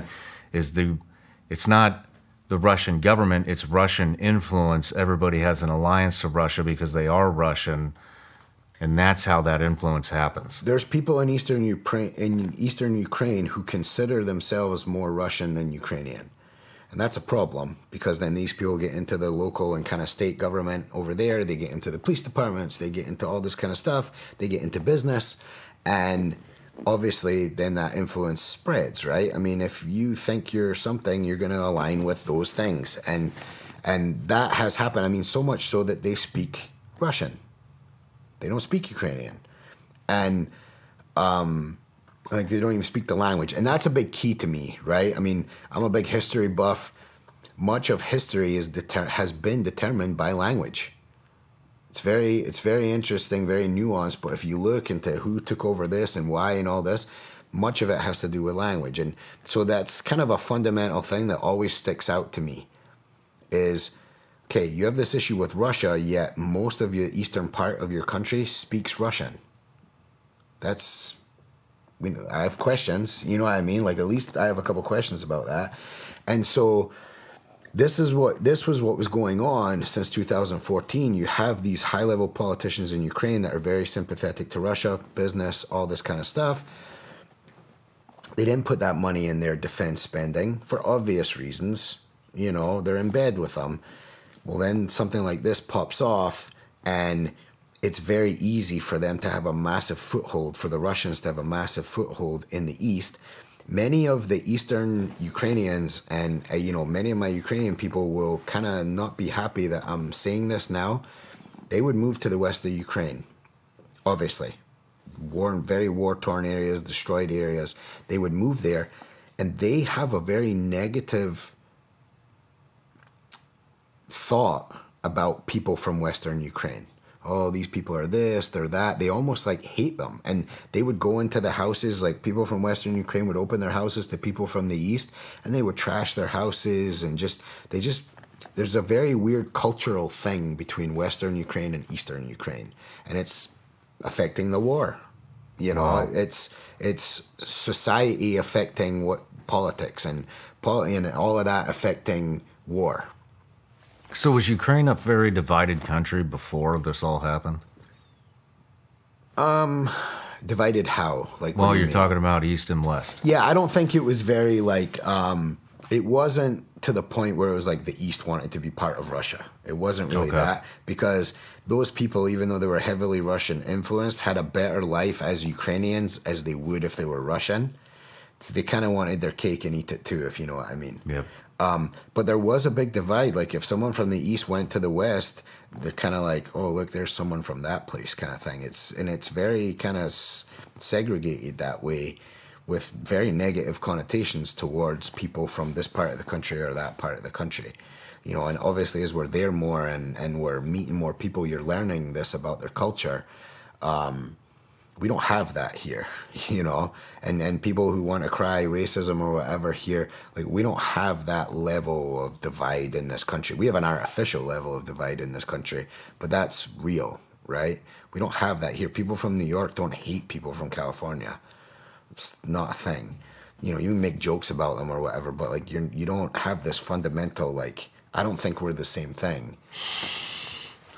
I don't know, Mark. It's looking pretty divided. Well, yeah, we might be headed in that direction, right? This could be a lesson we could learn. I don't think it's geography. I think it's we're there. It's more geography because Russia's on that eastern part of the country, right? So geography connects it more so, like, politically probably is where the divide starts in our country, you know. So that starts factoring in as well. And, you know, my whole thing is, if you come to me, if you told me, hey, Mark, I need you to come down to Tennessee. There's people on my property, right? and I need help getting rid of them. And I say, look, I can't come down, right? The U.S. is saying we can't send dudes over there. We're not sending our guys over there to fight this for you. And then you say, Mark, okay, can you send me money to help them? Because I need to do some stuff. I need to fund this, getting rid of these guys off my land. Okay, I'll fund you. Now I fund you to the tune of $60 billion. Mm-hmm. And you're still standing there with your hand out. Give me more money. I'm probably going to want to peek in and say, what did you do with the $60 billion? That you can't, like, you want more? And if I give you more, what are you going to do with that? Yeah. Because you can't be telling us, or we can't be seeing that these Russians are so terrible, yet you can't push. I just can't get over that. You can't push them out of your country. And why aren't you even taking it to them? Yeah. How offensive would we be if something like this happened in our country? I would hope extremely offensive. I have no doubts. I don't care who the president is. I don't care what politics are. I have no doubt we would be ferociously offensive if something like this happened.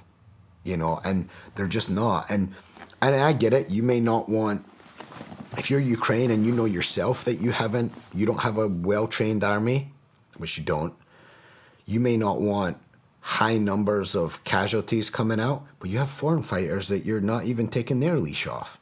And the other thing, and this bothers me, we went to that country at the end of February. And we'll take the guys that we took that were brand new. They enlisted the weekend before we got there, right? Mm-hmm. And they were the butcher, baker, candlestick maker, and we were essentially their basic training, let's say. They didn't have basic training. They were these guys that are being either drafted or are volunteering are basically being told, here's kind of a uniform, here's maybe a rifle, you're with this unit over in this town, and you're just going to basically be gate guard in this town that is okay. That's them joining the army. Now, let's take my route, okay? You sign up to go to the Marine Corps. It's 3 months of basic training, right? You go to Paris Island, you go to MCRD San Diego, 3 months of basic training. At the end of that, you're in shape. You're in much better shape than when you stood on the yellow footprints when you first got there. You're in shape. You're a basically trained Marine, and you're ready to move on, right? So then let's take, in the case of what Ukraine needs, infantry, okay? So that's 3 months. So if you took it from what we were saying, that's March, April, May, okay? To have a basically trained guy. School of Infantry is 2 months long. You go there, you learn everything. You learn basics of shoot, move, and communicate. You learn ambush tactics. You learn weapons, heavy weapons tactics, right? 50 cals, Mark 19s, all this kind of good stuff. 240s, all this, whatever, right? If you're going to be a mortarman in the Marine Corps Infantry, you learn 60 and 81 millimeter mortars, and boom. At the end of School of Infantry, you've had 5 months of training, and you can literally check into a Marine rifle battalion and do a workup to go on a deployment. And in the case of the GWAT, you could go to Iraq and Afghanistan. You're ready to start doing your job. You're still the bottom man. You don't have any experience, but you're basically trained as a Marine and as an infantry Marine to go and do that job, to go fight. Okay? So again, we said March, April, May, June, July.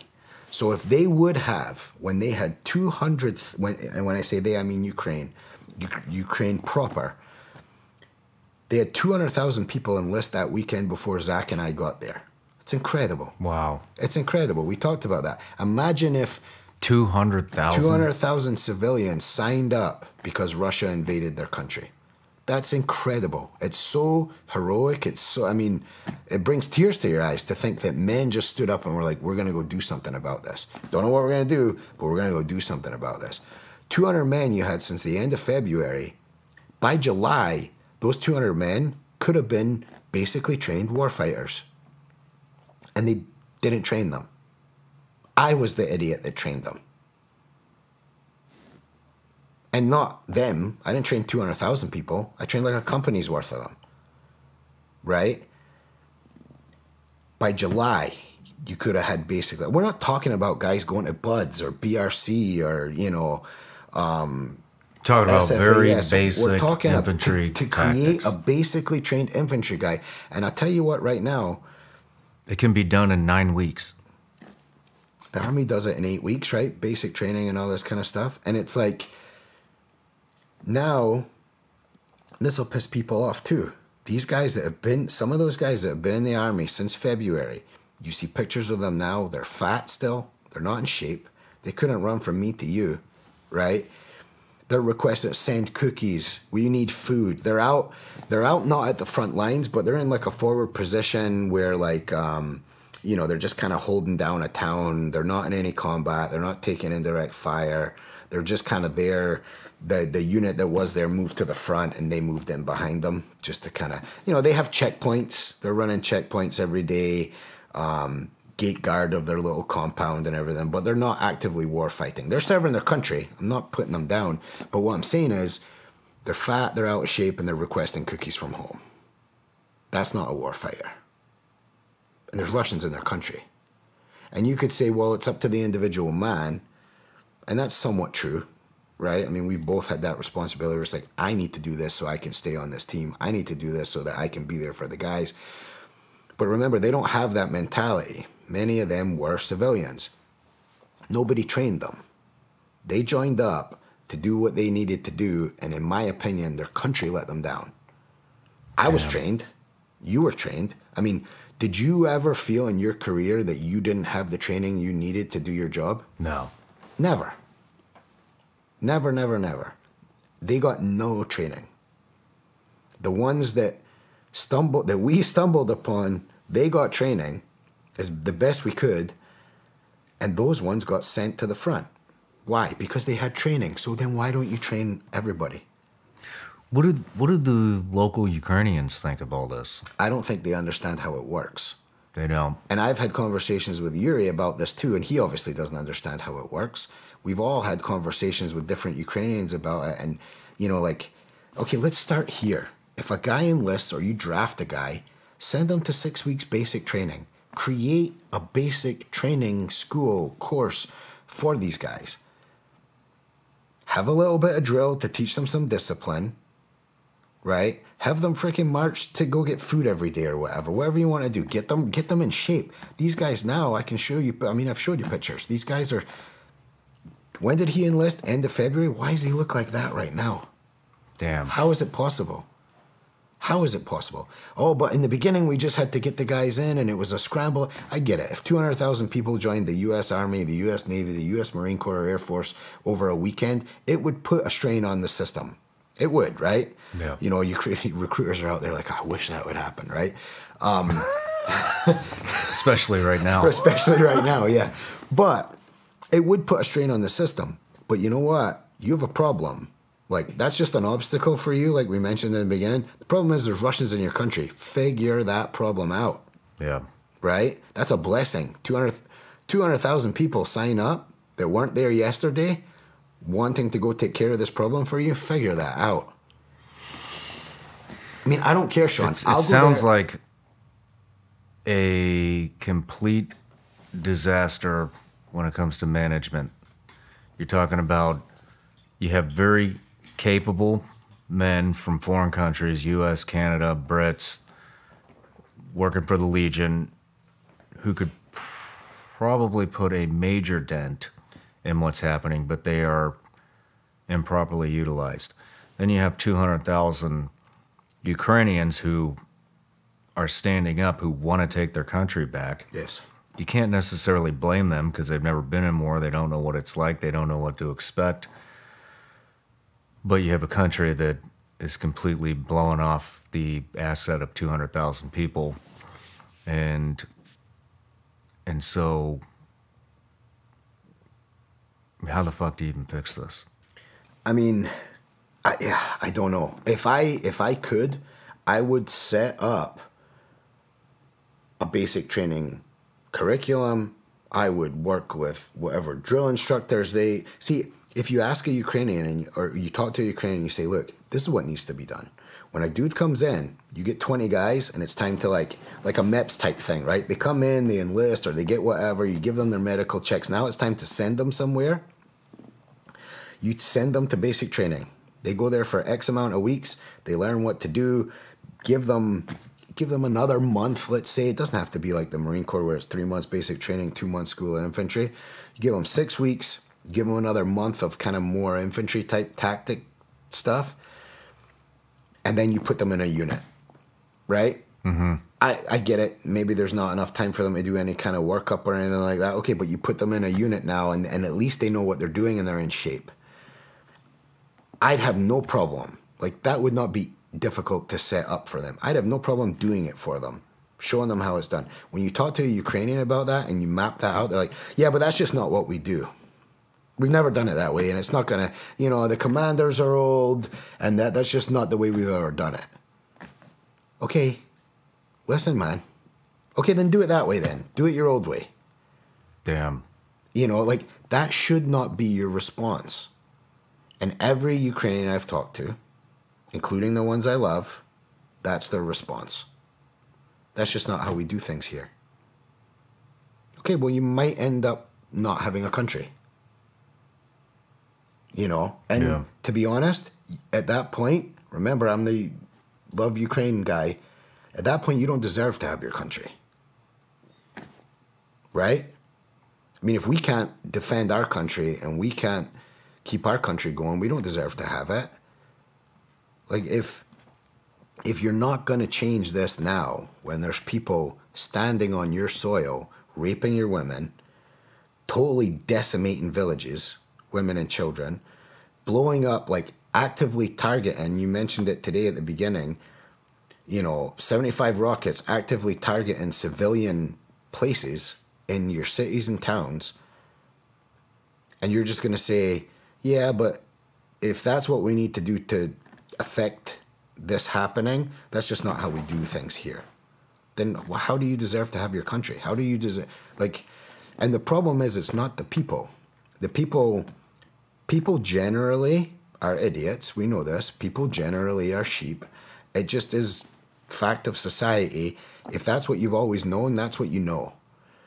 But when you're these high-level commanders, you're these politicians, I talked to someone the other day, and it's like, yeah, but the way we have to, for something like that to happen, like if we were going to institute this new way of how the military does stuff, that has to get done in parliament, through law, and some of these, and you're like, all right, I'm done with this conversation. You're saying the obstacle to actually doing something about this is that the parliament doesn't normally do it this way? Okay, then we have nothing more to talk about, And it sounds like I'm talking out of both sides of my face. I don't care about Ukraine. You're not talking out of both sides of your face. We addressed this at the beginning, and that's what I love about what you're doing is you're helping people. You're not getting involved in the political I don't shit. care about Ukraine. And I know you could take that clip and you could twist it and you could say, oh, don't give that organization your money. He says he's helping Ukraine, and he also said, I don't care about Ukraine. I don't. I'll say it 3 more times. I don't care about Ukraine. I care about those people, right? Because they're the ones that are going to suffer. All the politicians at the end of the day, if Russia takes over this much land or that much land, those politicians are going to make deals at the end of the day, and they're going to be well taken care of, right? We know that. That's how that stuff works. The people, the Yuris that live in Ukraine are not, right? They're the ones that are going to suffer, and the reason they're going to suffer is because they're trying to trust their government and their country. I don't think government should have a big role in people's life, but it should defend people. It should defend the people. And kind of that's it, right? I mean, I don't have a tank. I don't have an F-35. If you have one, government, can you help me with it if it ever comes to that? That's all the government should really do. And I feel their government's letting them down. And they're so patriotic about their country, which is a relatively new country, right? And their history, that they just are okay with it. And it really frustrates me because, sending them money isn't the answer. Giving them more money wasn't the answer to begin with, What is the answer?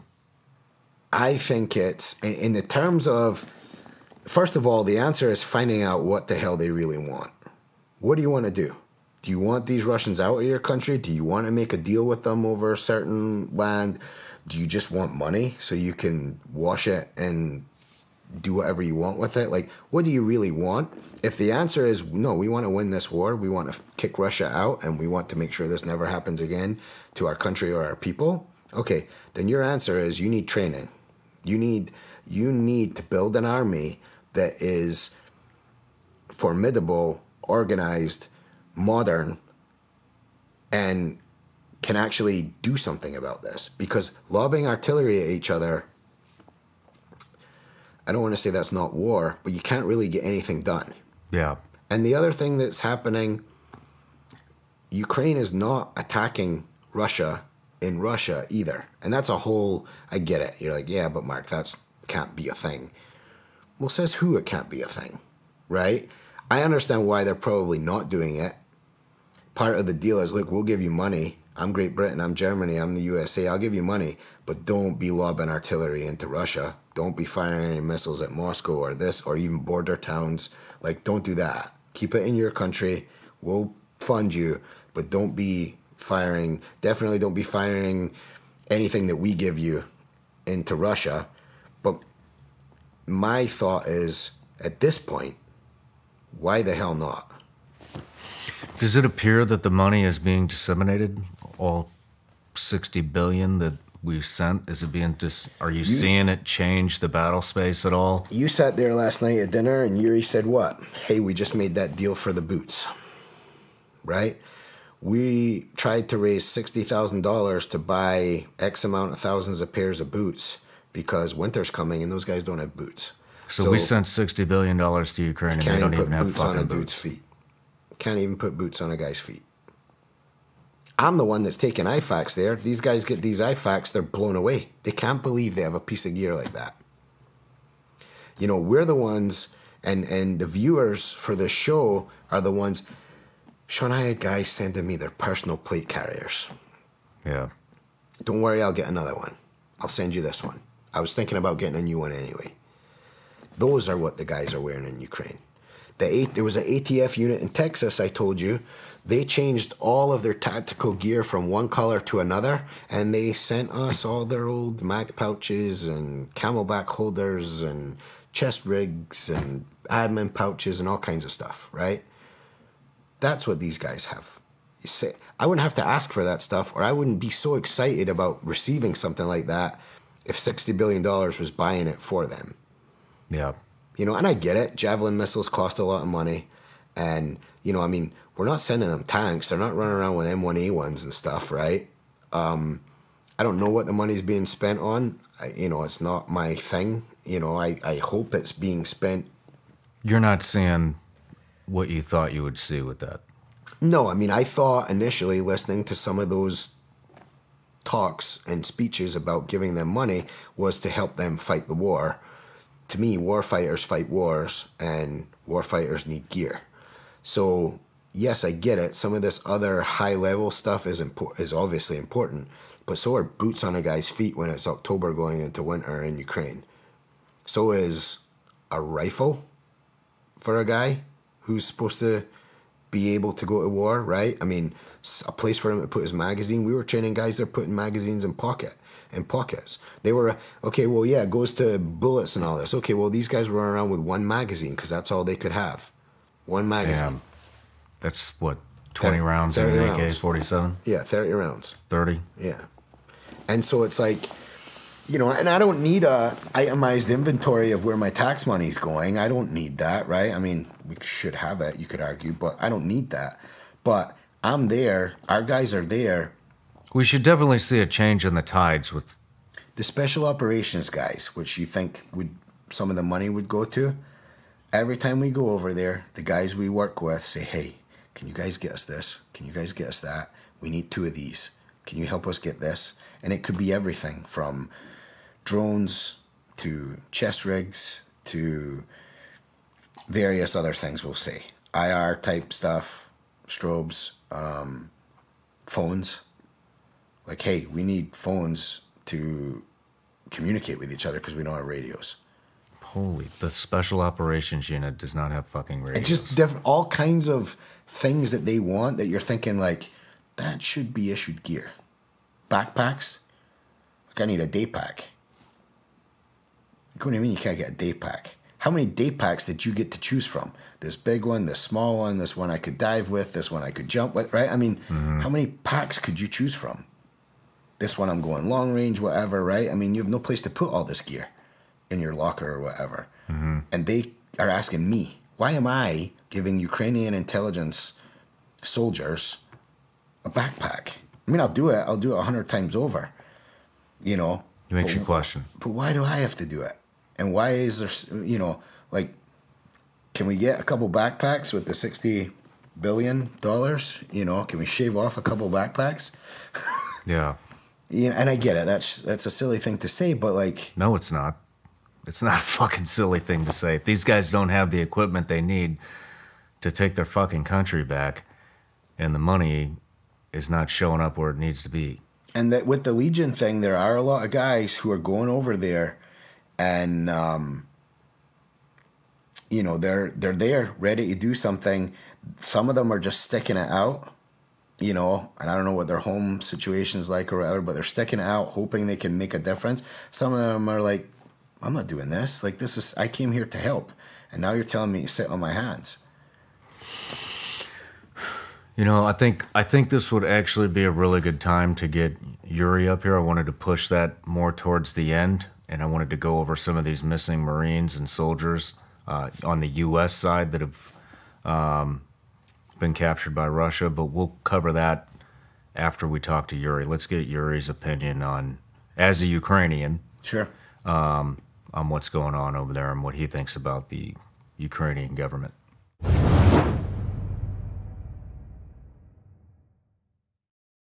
I want to give a big thank you out right now to all the Vigilance Elite patrons out there that are watching the show right now. Just want to say thank you, guys. You are our top supporters, and you're what makes this show actually happen. If you're not on Vigilance Elite Patreon, I want to tell you a little bit about what's going on in there. So, we do a little bit of everything. There's plenty of behind-the-scenes content from the actual Shawn Ryan show. On top of that, basically what I do is I take a lot of the questions that I get from you guys, or the patrons, and then I turn them into videos. So we get, right now, there's a lot of concern about self-defense, home defense, crimes on the rise, all throughout the country, actually all throughout the world. And so we talk about everything from how to prep your home, how to clear your home, how to get familiar with a firearm, both rifle and pistol, for beginners and advanced. We talk about mindset. We talk about defensive driving. We have an end of the month live chat that I'm on at the end of every month where we can talk about whatever topics you guys have. It's actually done on Zoom. You might enjoy it. Check it out. And if Zoom's not your thing, or you don't like live chats, like I said, there's a library of well over 100 videos on where to start with prepping, all the firearm stuff, pretty much anything you can think of, it's on there. So anyways, go to www.patreon.com/vigilanceelite, or just go in the link in the description. It'll take you right there. And if you don't want to, and you just want to continue to watch the show, that's fine too. I appreciate it either way. Love you all. Let's get back to the show. Thank you.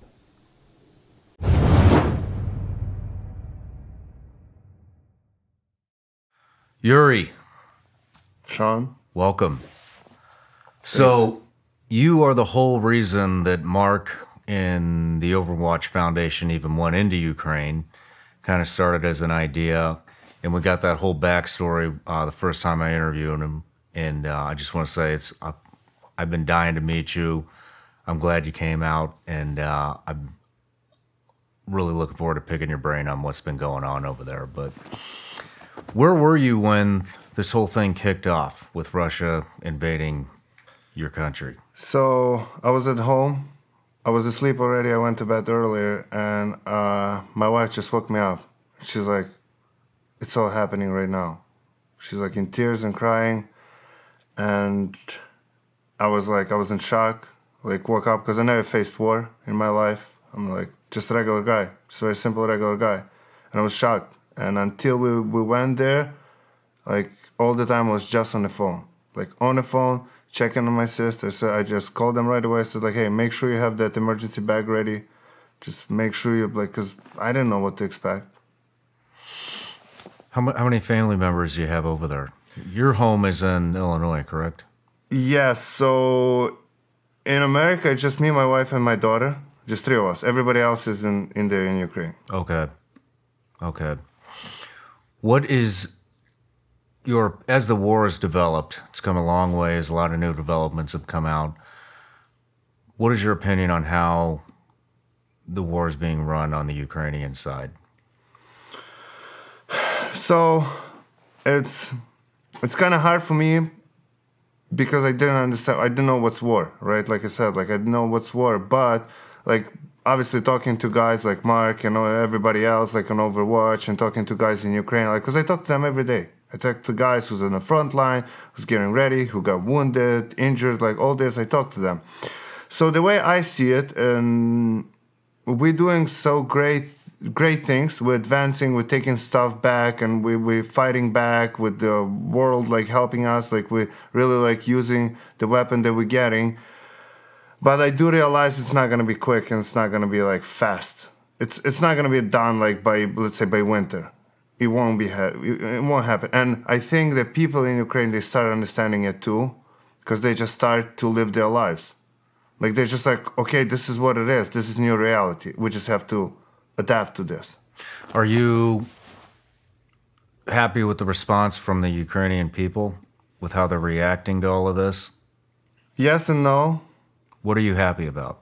So I'm happy about how they're trying to help UAF, Ukrainian Armed Forces. They doing really great stuff. So Ukrainians were like basically collecting money for Bayraktar, which is the drones that the Turkish making the drones that you can drop bombs and stuff like that.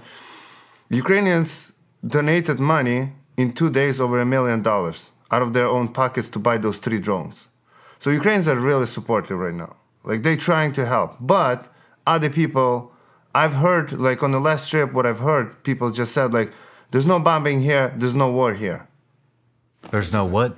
There's no bombing here, no shit, like basically bombs are not like coming into this town, this region, so there's no war here. Okay. Which is like crazy to understand, and they don't realize, like they think like, sometimes people even saying like, oh, I never send you there. Because like, you know, soldiers are there at the front line and they're fighting and they're like, oh, I never sent you there, so why would I care about you? But this is all like elderly people, like older mentality, like USSR mentality, communist mentality. Okay. Now, younger generation, they're trying to support like and do everything because like, look, if I cannot serve, like at least I'm gonna do something for those guys because they like sleeping on the ground. That I have something that I have like we have to be honest, like Ukraine, like just getting to be like trying to reach Western world and trying to be on that level, right? So we don't have that ammunition, we don't have that gear, we don't have that stuff. So people buying out of their own pockets, right? And Ukrainians, I think in the future it would be cool like to have a film or even a book about how volunteering movement going into Ukraine, because there is a saying like people even say like there's no such a thing the Ukrainian volunteer cannot get in this world. We recently, like a couple months ago, we bought the satellite and access to different satellites so we can get like better pictures, like which is crazy. Yeah. It's like I'm happy about that. I'm happy that the younger generation realize like, hey, we have to look west. We have to stop looking east. We have to turn our back to east, like Russia and Belarus, like all those countries, because they're behind. They're behind, really behind, and they're not looking for the freedom. Like especially me being here for 11 years. Like I started understanding what is freedom. Like I do understand, like from talking like to like good people, good guys, freedom is something that you don't get for free. So right now it's time to earn your freedom. Wow. So I'm happy about that. Not happy, but that we still have like all that corrupted people, because the reason why we go through Overwatch, and we have an office in Ukraine, Overwatch sister company, basically Overwatch Ukraine, that's what they call. The reason for having that, because we didn't want to send the supplies through somebody, because we know it's going to get robbed, steal, all the corruption stuff. It's still going on. Like, I mean, I love Ukraine. I'm Ukrainian, like in my soul, right? But I have to be honest. I cannot just wear those like pink glasses, like, and be like, oh, everything's super cool, like we're fighting. Yes, we're taking losses. We're taking losses, and people steal stuff, and it's sad. That's what I'm not happy about. Are you happy with how your government is, well, I guess not your government, are you happy with how the Ukrainian government is handling all the funding in the war as a whole? Because talking to Mark, he seems to me that Mark is very for the Ukrainian people, and he's very unhappy with the way that the Ukrainian government is handling the funding from the US, from Europe, from the UK, and how they're handling all these foreign fighters showing up at the Foreign Legion to help get rid of the Russians. I see what you're saying. I would say I'm like 60-70% happy with what they're doing. You are. I'm not like fully satisfied, because like we actually had this just recently this conversation with Mark. Like, if God forbid something like that happens here, like it will be kicked out like that in a moment. Like, the enemy will be out of this country. Like, never would something happen to this soil, right? Over there, they just trying to be corrupted. Like to be honest with you, when the revolution started in 2013, the whole thing started. I was like super excited about that, because not like excited kind of like quote, because I thought like, okay, it's time to wipe all these like USSR mentality communists out of my country, so we can start living good. Like, we can join Europe, EU, we can join Europe, we can live those standards. But it looks like they are so deep in the government that it's really, really hard to get them. It's still corruption going on. Like, they still stealing stuff. Like, the amount of money and supplies we're getting, it's ridiculous. I think it never something like that happened in history. Like, it's just a crazy amount of money. The whole world is helping you. And I just don't know how people can steal it this time. How can they can take it? Yeah. What do you think the biggest fear, what are some of the biggest fears that the Ukrainian people have? You got the nuclear weapons, which is on the whole world's watching this. What are they, how scared are they about that? So, they are pretty scared, because there is a good reason to be scared. Nuclear weapon is not a thing to joke around, and Ukraine had in the history in 1986, the Chernobyl situation. Like, so I'm like, my region where I'm from is pretty far away from Chernobyl, but through the clouds and everything, all the radiation like traveled, like, and we have people like who've been suffering from that. Like, a little bit like people older than me, like probably like 2-3 years older than me, they face the like problems with their health, like from radiation. So people do realize like what it is. It's a serious thing, and it's a serious threat, because I don't know, it's war. Like, it can happen. Like, if Russians saying they can do it, like, and technically and hypothetically they have ability to do that, right? And like today's even events like showing us that they're not scared of anything. I don't know, they're stupid, they just like believe in themselves, or there's such a propaganda going on in that country. I don't know what's the reason, but they're not scared. They like really can use it, and people are scared of that.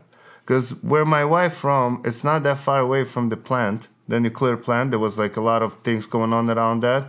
People were scared. They're like, oh, we want to move a little bit west in Ukraine because it's like closer to EU, and they think that the Russians won't shoot it because it's too close to EU, so they don't want to like get into the fight, like direct fight with the EU and NATO and all those countries. What is the reason I'm asking this stuff is because we only hear what the media, wants to tell us, and so you being from Ukraine, you kind of have a lot more feel on what the mentality is of the actual people of Ukraine versus what major news stations are telling us. What are some other concerns that the Ukrainian people have fear-wise, as far as maybe something along the lines of the nuclear weapons, chemical weapons? So I would say this. I would say, yeah, nuclear would be the biggest one, right? But then just, they don't know what's the future, right? Because they don't know how long the war is going on. And the economy is collapsing right now. Like, it's collapsing. Like, I have to be honest. Like, before the war, the currency rate was like $1 to 20 hryvnias. Right now, on my last trip, it was 42 already. Oh, wow. So it's double. And like our first trip, it was 31. So it's like slowly but crawling, going up. And we don't have like shortages yet, but even going to like neighboring countries in EU, it's cheaper to buy like just groceries. Like, it's cheaper to buy there than in Ukraine at the moment. Like, which is insane, because they have euros, like, it's supposed to be much more expensive, right? And it's cheaper, and people just don't know what's gonna happen in future. And also, like, they cannot leave home, right? Ukrainians are like, when the whole thing started, they left the country, but they with the intention to come back. They're not leaving for good. Yeah, there are a percentage of people who left for good. Like, okay, we're going, we're not coming back. But most of the people want to come back, because it's just like women and kids. So they came back and they don't know what to do, and they struggle because there's no work, right? Like, there's no jobs. Like, it's very hard to find job, and people who's working like let's say law enforcement and like doctors, they're scared too, because as we can see, those places getting bombed, right? All the like plants, like the power plants, all that stuff. People are scared to go there too, because like you don't know what to wait for. Like, you just don't know what to expect. So the power workers and the medical people are scared to go to work because they still worried go. that they're going to get bombed because it's a power facility or medical. They just don't know what to wait. They're like, we don't know what to expect. Like, what's going to happen? Like, could be here tomorrow, could be now. You know, talking to Mark, also, I didn't realize how much of I don't know if divide is the correct word, but Eastern Ukraine sounds like it's all under Russian influence. A lot of the people speak Russian there. A lot of the people consider themselves Russians there. What is the pulse of the Ukrainian people when it comes to, should you guys give up the land? No. You don't think you should? We don't. Is that the overwhelming majority of the Ukrainians? Yes. Like, yes, there is like people who think that, because like you said, but since the war started, like the whole nation just united. We're like, no, we don't want to give it away. Like, even Zelensky saying that, like, we're gonna take ours back, like, and people believe in that. People want it. Like, we just want to, like, look, we just want to be independent and free, and just don't touch us. Like, leave us alone. Mm-hmm. You know, like, we want to be like, here we have our own country, beautiful soil, like, beautiful people. Like, we just want to be free. Why are you taking us? Like, so the whole country is united because of war. Yes, and it was really divided. Like, central and eastern Ukraine was like really under Russian. Like, it was like speaking Russian. Like, I remember. So my grandfather, he's from central Ukraine, and I'm from Western. So I grew up like as a like Ukrainian, hardcore Ukrainian. And I remember once I came, we went on a tour to Lviv, and I came back home, and I had like a little like coffee mug, and it says like, "Thank God I'm not Russian." And my grandfather saw it, so he went straight to my mom. She's like, "What kind of education is this? Like, how are you raising your son? Like, there's like Russians, they are our brothers, they are now neighbors, you know?" So it was like that. But now, like, even my mom said, like, we're never gonna forgive them. Never. Like, they've done bad stuff to us before, but right now, we won't forgive them. So, your job at Overwatch Foundation sounds like a lot of it is translating what Mark and the team is saying when it comes to medical training, tactics, whatever they need translated. You're going to have a lot more of a gauge on how motivated the Ukrainian people are that you guys are training. Are they able to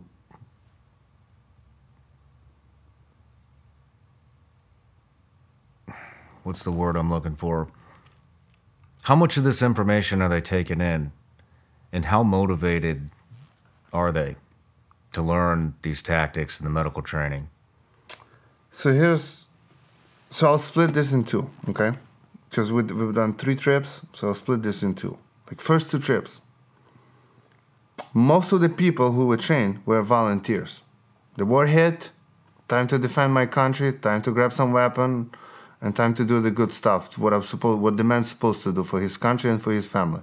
So it was like, those guys were like a sponge, you know, like a little kid. Whatever you gave them, they were just absorbing it.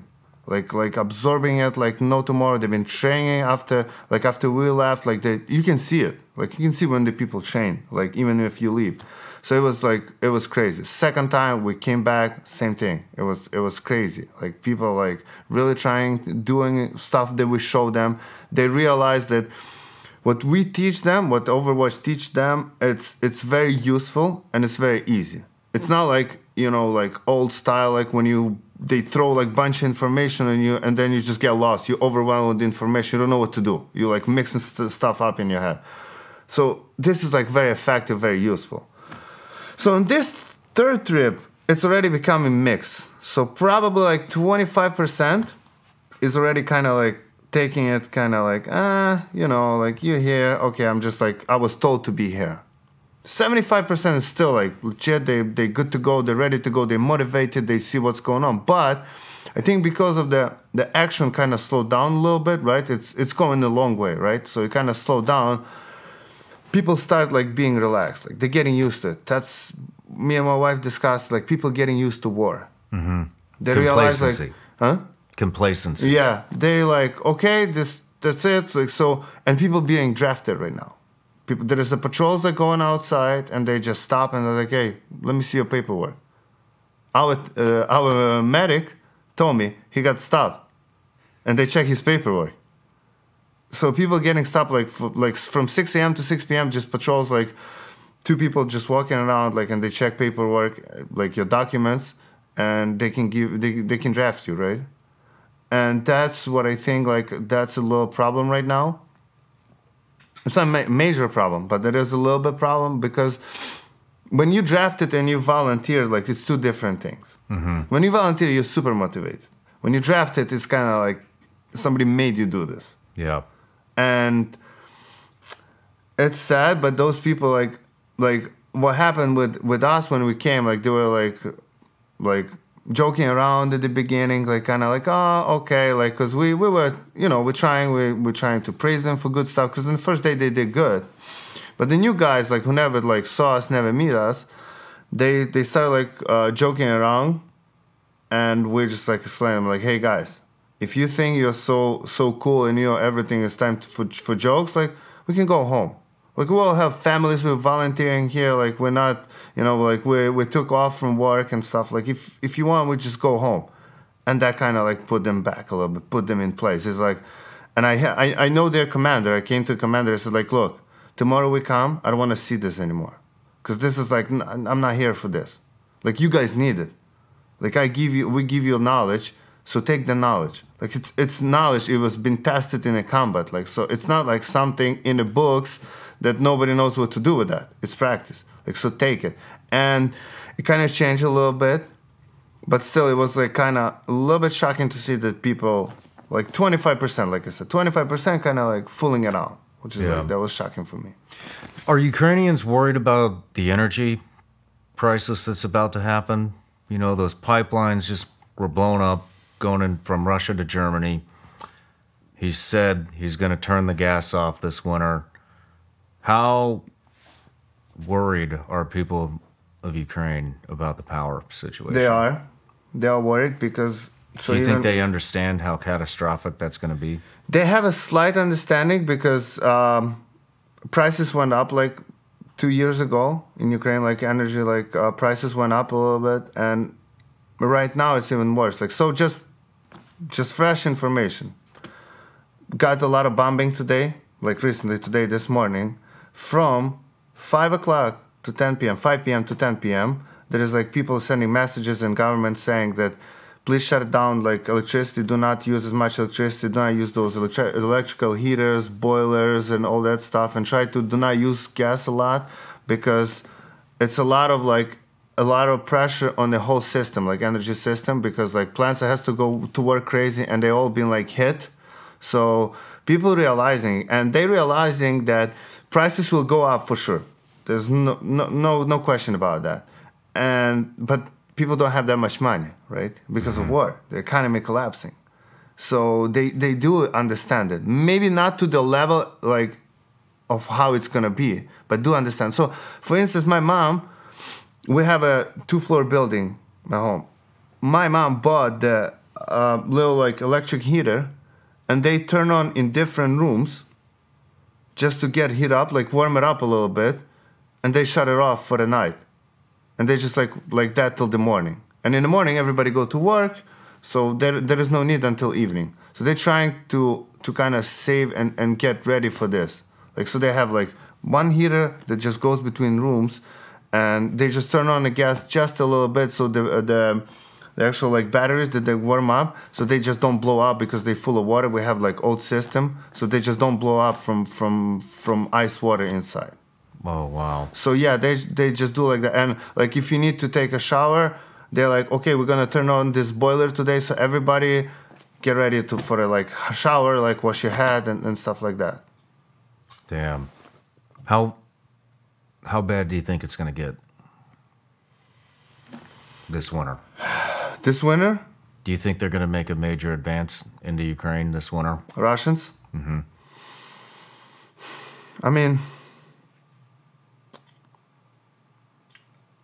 I don't think it's gonna like major. They're gonna be like, so I think my personal opinion, it's gonna be like a scenario of war that's going on since 2014.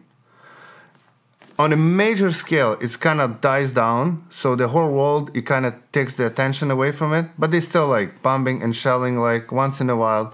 Here you go, like take these rockets here. Like now those Iranian drones over there, like a major problem. I was talking to people, it's been crazy problem. Because it's new. They didn't know what to do. Now they start adapting. I think, so one of the guys who I'm talking there, he told me that they were able to capture one drone, like undamaged. So they're trying to like take it apart and figure out like what's inside and how does it work, so they can make progress with it, like taking those down. Because they cause a lot of problems now. And if Russia will keep bombing like plants, our like power plants, energy plants, that's gonna drain much more than just take an open fight with Ukrainian armed forces. Would you like to see Ukraine become a little more aggressive? Yes. You would? Yes. I think, so that's my, we had this conversation as well, and just my understanding, like, we get all these weapons, right? All the funding and everything, but we take it on the conditions, right? There's certain conditions, and I don't know those conditions of like all of them, right? Like nobody knows them besides government and high people over there, right? But I think they just don't let us to use it like to the full power, and we still have this kind of mentality. Oh, we're just gonna like slowly take it back, and yes, personally, me, I would like to see more aggressive. Like when Ukraine started taking part, like Kharkiv Oblast, Kherson Oblast, Zaporizhia region, all those places, like people were super happy about that. It's like the whole Instagram reel, like, and all friends just talking about this. Because we started being aggressive, so Russians just like took off and they left, and we started like taking back and taking our stuff back. It was just crazy. Like people were super happy. So everybody wants to be, Ukraine to be a little bit more aggressive, because the more aggressive you are, the faster it's all gonna end. And everybody is looking for a faster ending of this world. Like nobody wants it. How would you like to see Ukraine become more aggressive?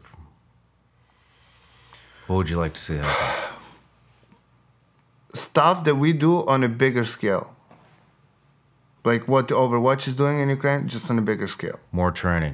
More training for everyone, but like for real training. And they do get training. Like people go, like I know there's places in Europe where they train them, and I know some people like who's working on all the weapons, like they get trained, right? Because at the beginning nobody knows how to use like all like javelins and lows, like, and now like all this advanced weapon, right? Like,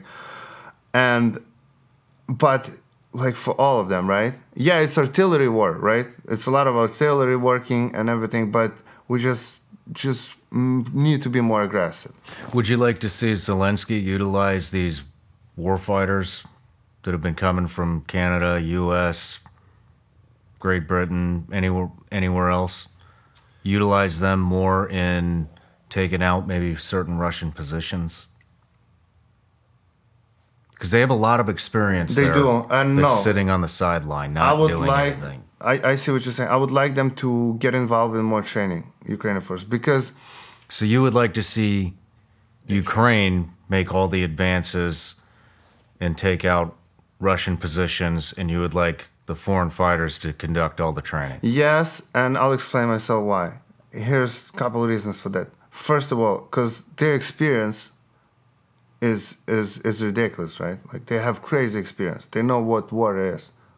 And they can teach soldiers. Like, they just transfer knowledge, right? That's number one.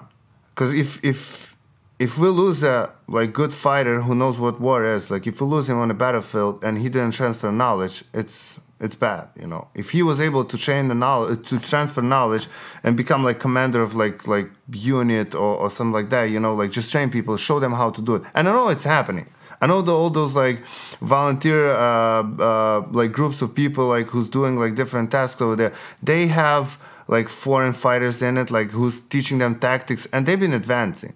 Like they've been doing good stuff, good work. You know, small units, they just do the stuff that they were taught by foreign religions, right? Now that's the number one reason. Number two reason, because my personal opinion, if Russians will start seeing like foreign like fighters like taking them out, and they will take them out. Like Russians, they're not strong. They're like, from what I see and from what I hear, like Russian army, it's also almost a joke, right? They have some technology, yeah, but they're fighters. It's a joke. Come on. But so they can take them like pretty quick, I think. But it's gonna cause like a big problem, because that guy, he will go crazy. He will start shooting everything and every single day, because he's gonna be like, oh, whole world is helping you with the weapon, right? And now you actually have fighters. So they will start like playing this card, like, oh, and it might be even like they're gonna start bombing somewhere in Europe, right? Because like, oh, your fighters are fighting here, so we're defending ourselves. Mm-hmm. You know, so that's two reasons that I think the fighters should be involved in the training and helping like Ukrainians to do that, and they're doing it just on a bigger scale, probably like more advanced, not advanced. No, it's the wrong word. More like more often and more like between like different units, right? Instead of just going and taking a fight. What is your opinion of Zelensky? Honestly, like if I would see him, I'd probably like hug him and I cry, like that I have an honor to meet such a person, like in my life. Like you have to understand that before he became a president, he was like, everybody been saying like he was a comic. Like he was a comic. He came from like all this comedy show in Russia, like in 90s. And one day they just threw him out because he's like, so in order to open your own show, you have to ask them for a permission. It's like, oh, I'll open something on the site. And they didn't grant him a permission. They said like, no, you're going to be under us. You're going to go do what we're saying. Moscow said. And he's like, you know what, guys? I'm going to open my own company and we'll do what we think is right. And he was super successful. But, you know, when all this thing started, it's like, oh, I'll be the president. After that show, right? He had like a show that he became a president. He started like doing good things. And it started like talking about like, yeah, I'll do it. Like people were thinking, oh, it's a joke. Like, what is this? You know, but he came and he started making things happening. Like, so like you can ask Mark, you can ask Tommy, you can ask Zach, like what kind of roads in Ukraine? They're like bad. So all Eastern and Central Ukraine, he did all the roads. They were perfect, like America, like amazing. Now it's all gone, obviously. But he did stuff. He said something, he did it. Really? Like, and people like, and especially after what happened right now, like after war, and how he stood up, like there, it's almost like everybody like having in their own home, like I don't need ammo, I don't need the ride, I need ammo.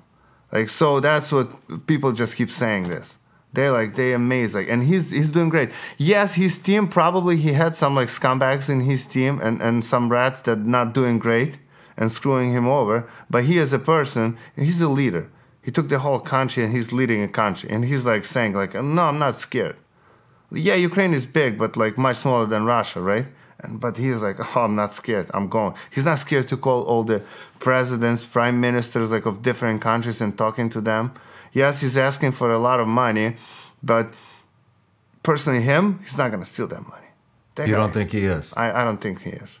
He was pretty wealthy at the time he became a president because he was super successful. I don't think personally him is stealing money. And no one in that country, like who I know, like who I talk to, no one think that way. Very They really amazed. Like they're not happy like with government, right? Because they making mistakes with his team. Let's say not government. I don't want to talk about everyone, like, but you know about his team. There's like scumbags there. They do bad stuff. They do steal money. They do like lobby what they want.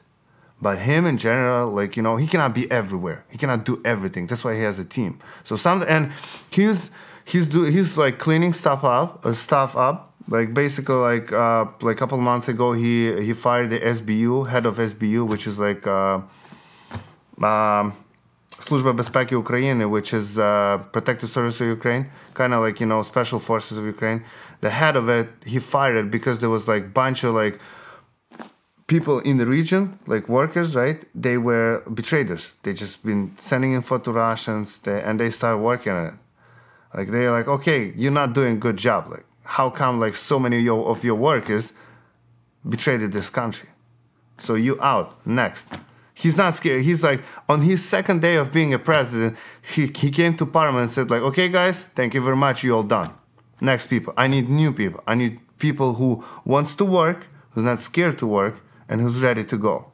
Like, and I think he's been pretty successful. Not 100% obviously, but I think he was pretty successful at that. Well, that's good. I'm actually surprised to hear that. It's good that you have that much faith in him. Yeah, like a lot. And the Ukrainian lots people. of Ukrainians.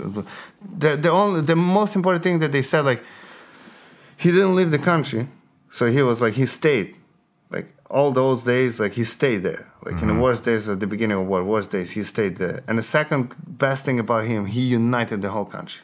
Yes, like you said, we were divided, and he just united. And that's what the strong leader and good leader should do. First of all, he has to unite everyone.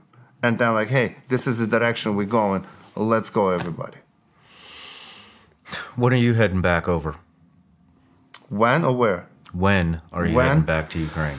So, like, I just recently came back, like, 3 days ago. And right now, we're gonna, like, come back and just get money. Like, we need to, like, get donations. Like, as soon as we have money to go there, like, because we don't want to show up over there with empty hands, right? Training is great, it's amazing, but you need to, like, bring stuff as well, right? Like, you have to care of boys, like, who's coming with you, like, because those people, they just volunteer, like, so you have to help them. So, like, we need money for that. Like, just so you understand, like, what kind of, like, impact Overwatch is doing right now. Like, we found the people in New Hampshire who donated 30 pallets of medical gowns. 30 pallets, which is like over 30,000 pieces, sorry. We just didn't have the money to take it and deliver it to Ukraine, to all the hospitals and everything. Like, I found another foundation, like another nonprofit, who was able to do it, and I connected them, and all the stuff in Ukraine already. It's been picked up like in a week, and everything went there. But it's like 30 pallets. We found a guy who messaged us and who helped us. He's like, I can get you 1,600 combat boots for a price that no one can beat. No one can beat that price. He's like, I'll do it for you, like, now. We just didn't have the money. I had to connect again. Like, I had to find the people, like, a month, like, Ukrainian nonprofits in US, so they can take care of it, like, take it and, like, buy it right away. They bought it right away. This week, it's going to Ukraine already. What do you think the people need the most? If you had an endless bank account, what would you bring? The one item. Oh, wow. That you would bring the volunteers or Ukrainian military. What is the one item that if you had in your bank account, you would spend the money on? I see the question. Like, it's pretty hard question.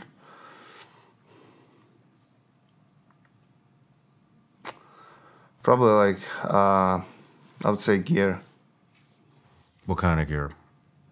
just clothing, first of all, and second of all, like all the, what's his name? All the, like, plate carriers. Plates, tactical gear. Yeah, tactical vests, gear, all that stuff. bulletproof Yeah, vest. Just that, because, like, look, we're getting, like, artillery, right? Like, the whole world is sending us. But who's going to take care of the soldiers? Just regular guys. And so people saying, like, oh, you're getting paid a lot of money for being on the front line. And one of the guys, he posted a picture on Instagram. He posted a picture of himself in the whole gear. He's like, here, that's where my money is. Like, that's what I spend my money on, right? And just tactical gear, yeah, that would be amazing. And tactical gear and probably like IFX and stuff like that. Medical gear. Medical gear. Like, obviously, like medical gear has to be always there because I mean, we were not like, and it's hard to say because I never served, right? But we don't have this kind of knowledge. Now it's a lot of changing, but you have to realize it's going to take time to break the USSR and communist standards and bring it to the modern world. Yeah. Like even you saw the IFACs that we brought, right? Amazing stuff. I've seen like doctors, I've talked to combat doctors over there, and they're like, this is great, this is amazing. It's very compact, you can put it where you need it, not going to get dirty, but people didn't know how to use it. Like, and you know, like if some like people who's trying to buy it here, they buy them crappy stuff and send it. They don't know how to use it. They don't know what to do with that. Like, so like, yeah, but like just go back. Sorry, I got off the track a little bit. Just go back to your original question. Yes, tactical gear for the guys, because winter is coming. They need gear, right? Like clothes, like some warm gear, and medical. Yes, that would be two the most important things, I think, at the moment. Roger that. Do you have anything else you want to say before I bring Mark back on? I mean, I just want to thank, like, Overwatch. I want to thank you, and I want to thank all the guys who help us, because you have to realize, like, I came here when I was 21, right? And I had this, like, I didn't know what's freedom is. I thought I did, but I did not. Because, like, yeah, we were free, like, independent, but we were not, like, all the way free, right? Now here, talking to you, like, veterans, like, especially like at our gym, like, I talk to, like, law enforcement, I talk to veterans and see what they doing. I just want to say thank you, because you guys taught me how it is, like, what freedom is and how it's supposed to be. And yes, like, it's, like, right now, especially right now, at this time, like, we have our own problems here, like in US, right? But standards are still high. Standards for people being a human being, and it's like, hey, this guy needs help. Got it.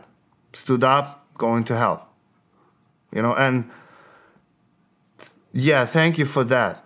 Thank you for changing my mindset and changing my mentality in that. Because, like, I'm not 100% there, like, because it's hard, it's going to take time. But understanding, like, why this country is free and so successful, right? Even with the bad stuff as well. Like, we're still successful. Oh, because we're doing great. Like, because of the people. Not because of, like, who's there up. Like, but just because of people. Yeah. All right, Yuri. Well, hope to see you again, and good luck over there. Thank you. You're going to need it. Thank you. Cheers. Thanks.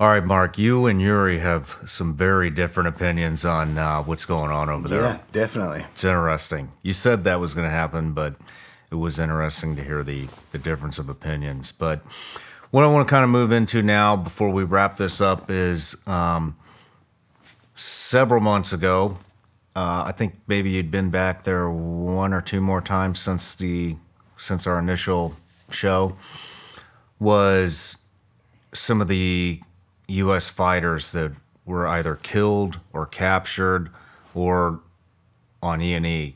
over there. And I was hoping you could talk a little bit about that. Yeah, there's been, I think at one time there was over 800 people in a Russian POW camp, and some of them were actually Western fighters that had went over with the Legion. I don't have any affiliation or connection to the Ukrainian Foreign Legion.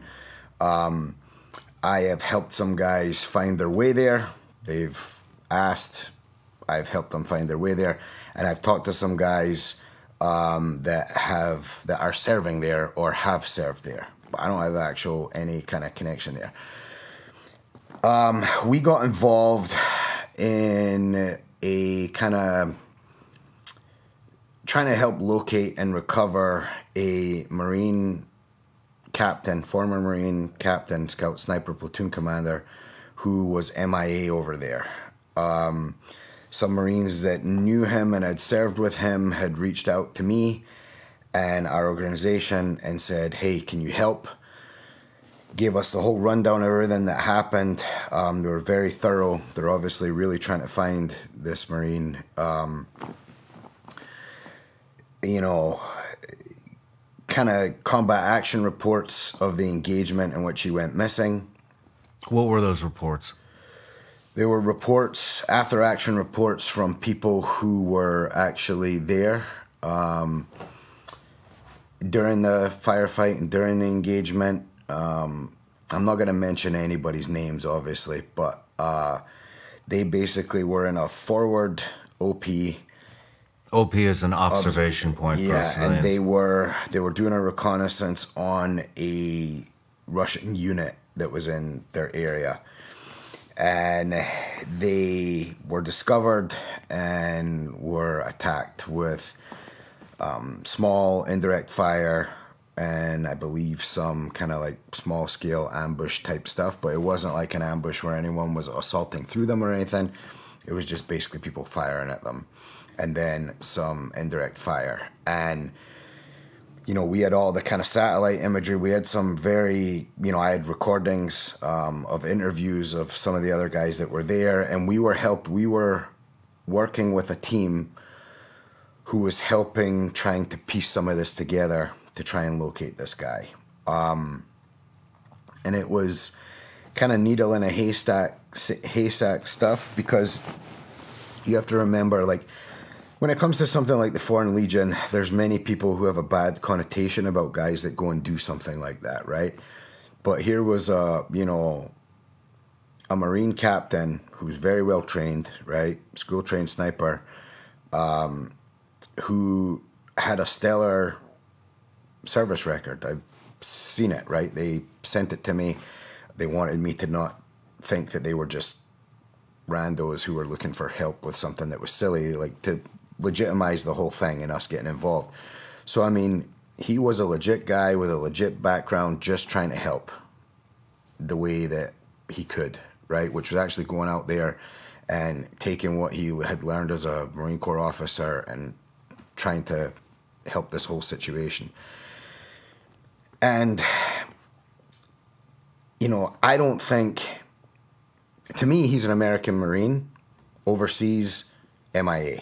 Doesn't really matter that he's working with their Foreign Legion, like none of that kind of stuff. The Foreign Legion seemed to kind of, I don't want to say abandon the whole thing of trying to recover him, but they weren't really too interested in putting a lot of effort into it. Not like if one of our guys went MIA during an engagement, we'd be going to go find him, right? Yeah. I mean, obviously, think of guys like Marcus Luttrell and his team and these kind of guys. We don't do that to people. Like, we go get them, and even if, God forbid, someone turns up KIA, we go get them too. We don't leave bodies laying around. It's just not what we do. I learned kind of quickly that other countries don't really feel the same way that we do about that, unfortunately. So there wasn't much help from that side of things to get it done. There still was Russians in the area, Russian units in the area, and that obviously made people really not interested in going back in there to find him. And in my opinion, and this is just my opinion, if anyone's watching this and has any kind of connection to this situation. This is nothing more than my opinion. I'm not trying to hurt anybody or anything. I think one of two things happened. I either think, from everything I've saw, read, everyone I've talked to, including some active duty intelligence people that were helping with the project of trying to locate this guy, that he either was MIA because he was wounded during that engagement and crawled off the X and possibly succumbed to his wounds somewhere in undercover, or he was taken as a POW, which doesn't really seem to make sense to me as much, because if Russia had a American Marine officer, you'd think they would be parading him around somewhere. But it's possible that prison complex is so big and there's so many different people and this guy wasn't talking a lot that he could just be lost in the shuffle of POWs. It's still actively ongoing, but it's definitely much colder than it was closer to when it happened. But we were, you know, definitely involved and still are trying to pull some threads on, you know, finding him and making sure he's okay, even to the point where I've committed to, if we can even find, you know, God forbid the worst has happened, if we can find him, I don't care. I'll go with a team and we'll go get him and bring him back. You know, Damn. Just because I don't think we should leave people over there, and I don't think anybody else will go get him. So we'll go get him. Are you personally attached to this gentleman? No. No? Nope. How many other Americans do you think have been captured, killed? I don't know exactly. I know there's been, I know there have been people in the Foreign Legion that have been taken prisoner and killed, obviously, because they were doing a lot of the fighting initially. And I know of a couple of guys and spoke to some guys in the Legion where, yeah, they were seeing a lot of action, and then all of a sudden they had kind of the rug pulled out from under them. You know, it seemed to me, in my personal opinion, they were going out on these kind of recon missions to just kind of put observation posts up and report back. Or like I mentioned before, they were doing that. They were heavily being involved in doing that landmine, planting the landmines. And then I think they just were finding things to do as well, as you would, right? Like, okay, let's engage and let's, you know, go a little further. I don't know if that pissed off some of the Foreign Legion leadership and that made them pull those guys back. You know, because they kind of were doing more like out there. It was supposed to be, let's say, an observation post kind of set up or a recon patrol turning into let's go poke a hornet's nest kind of thing. And I don't know if that pissed people off and they pulled them back because of that, or if they've pulled them back for some other reason. But it does seem like a lot of those units, they were keeping the Brits and Americans and Canadians together. Obviously for language reasons and all this kind of stuff, similar tactics, that kind of thing. And those units, at least in my opinion, seem to be pretty effective with some pretty good experience. But for whatever reason, they kind of got pulled back and shelved and told to sit on their hands and, you know, that kind of stuff. Interesting. Very interesting. You know, I asked Yuri about what he thought, you know, if he would like to see Ukraine become a little more aggressive, and he leaned really into the training, taking this with a grain of salt because you're the warfighter and Yuri is not. But he thinks it should be Ukrainians out there doing it, not foreign guys. He would like to see the foreign guys doing more what Overwatch is doing and training people. And I thought that was an intelligent response. Yeah, I agree. Yeah. You know, I agree. And, you know, I can't really see I can see the argument in the beginning of, hey, we don't have money. Okay, well, now you have money, right?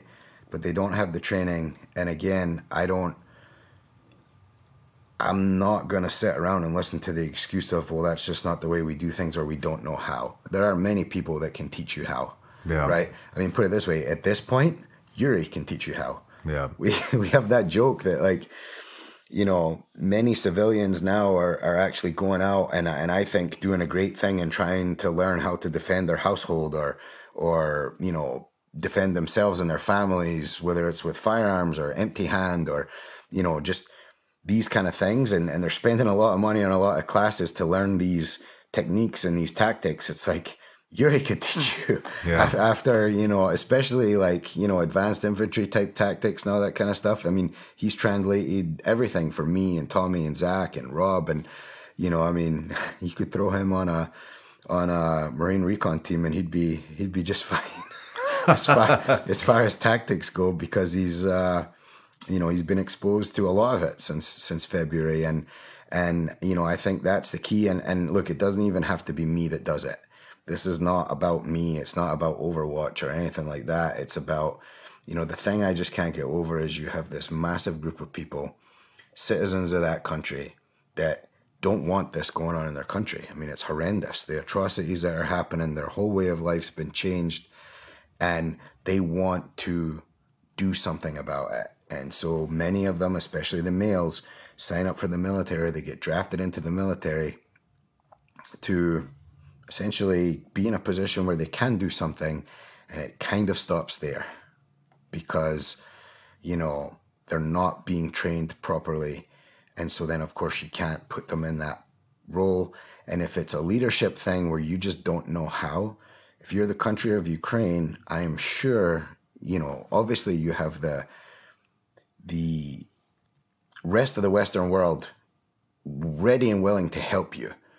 I know it gets sticky when you talk about sending active military people to foreign countries to train, and I understand the global kind of politics of it all, but there are other ways they could reach out. That government, the Ukrainian government, Ukrainian military could reach out and get training for their men.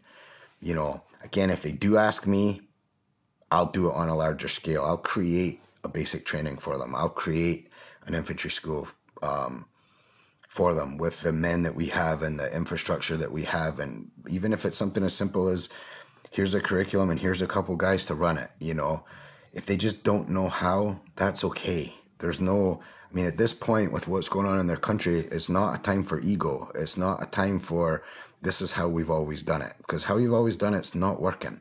Like, you're not winning this war right now. You're not. And to say you are, and to have all these cool little videos on social media and on all these Ukrainian government and all these... What are you doing? It's propaganda. It's propaganda, right? We're talking about... Like, I've been there. I've seen it. I've seen these people. I've seen what's happening. It's like, that's not real. What's happening in your country is real, and you need to fix it. Like, the winter is coming. That adds a whole new dynamic, right, to how this thing's going to go. I don't think there'll be a lot of movement in the winter there. I think people will sit on their hands more, and there'll be more artillery, and there'll be that kind of stuff. So I don't really see them saying, winter's coming, let's get pumped up to push these guys out of our country. I don't see that. Do you think Russia's going to tone it up a notch when winter comes? I think Russia just needs to keep doing what they're doing. I think if Russia, the longer this goes, the more it benefits Russia. And that's been a tactic they've used in every war they've ever fought in, right? Or tried to use. If they can drag this out, it benefits them. You know, they have the money. They have the support from China. They have the support from Iran. You know, the Ukrainian military shot down an Iranian drone a few weeks ago. Like a drone, an armed drone. And so you're like, they have the support they need.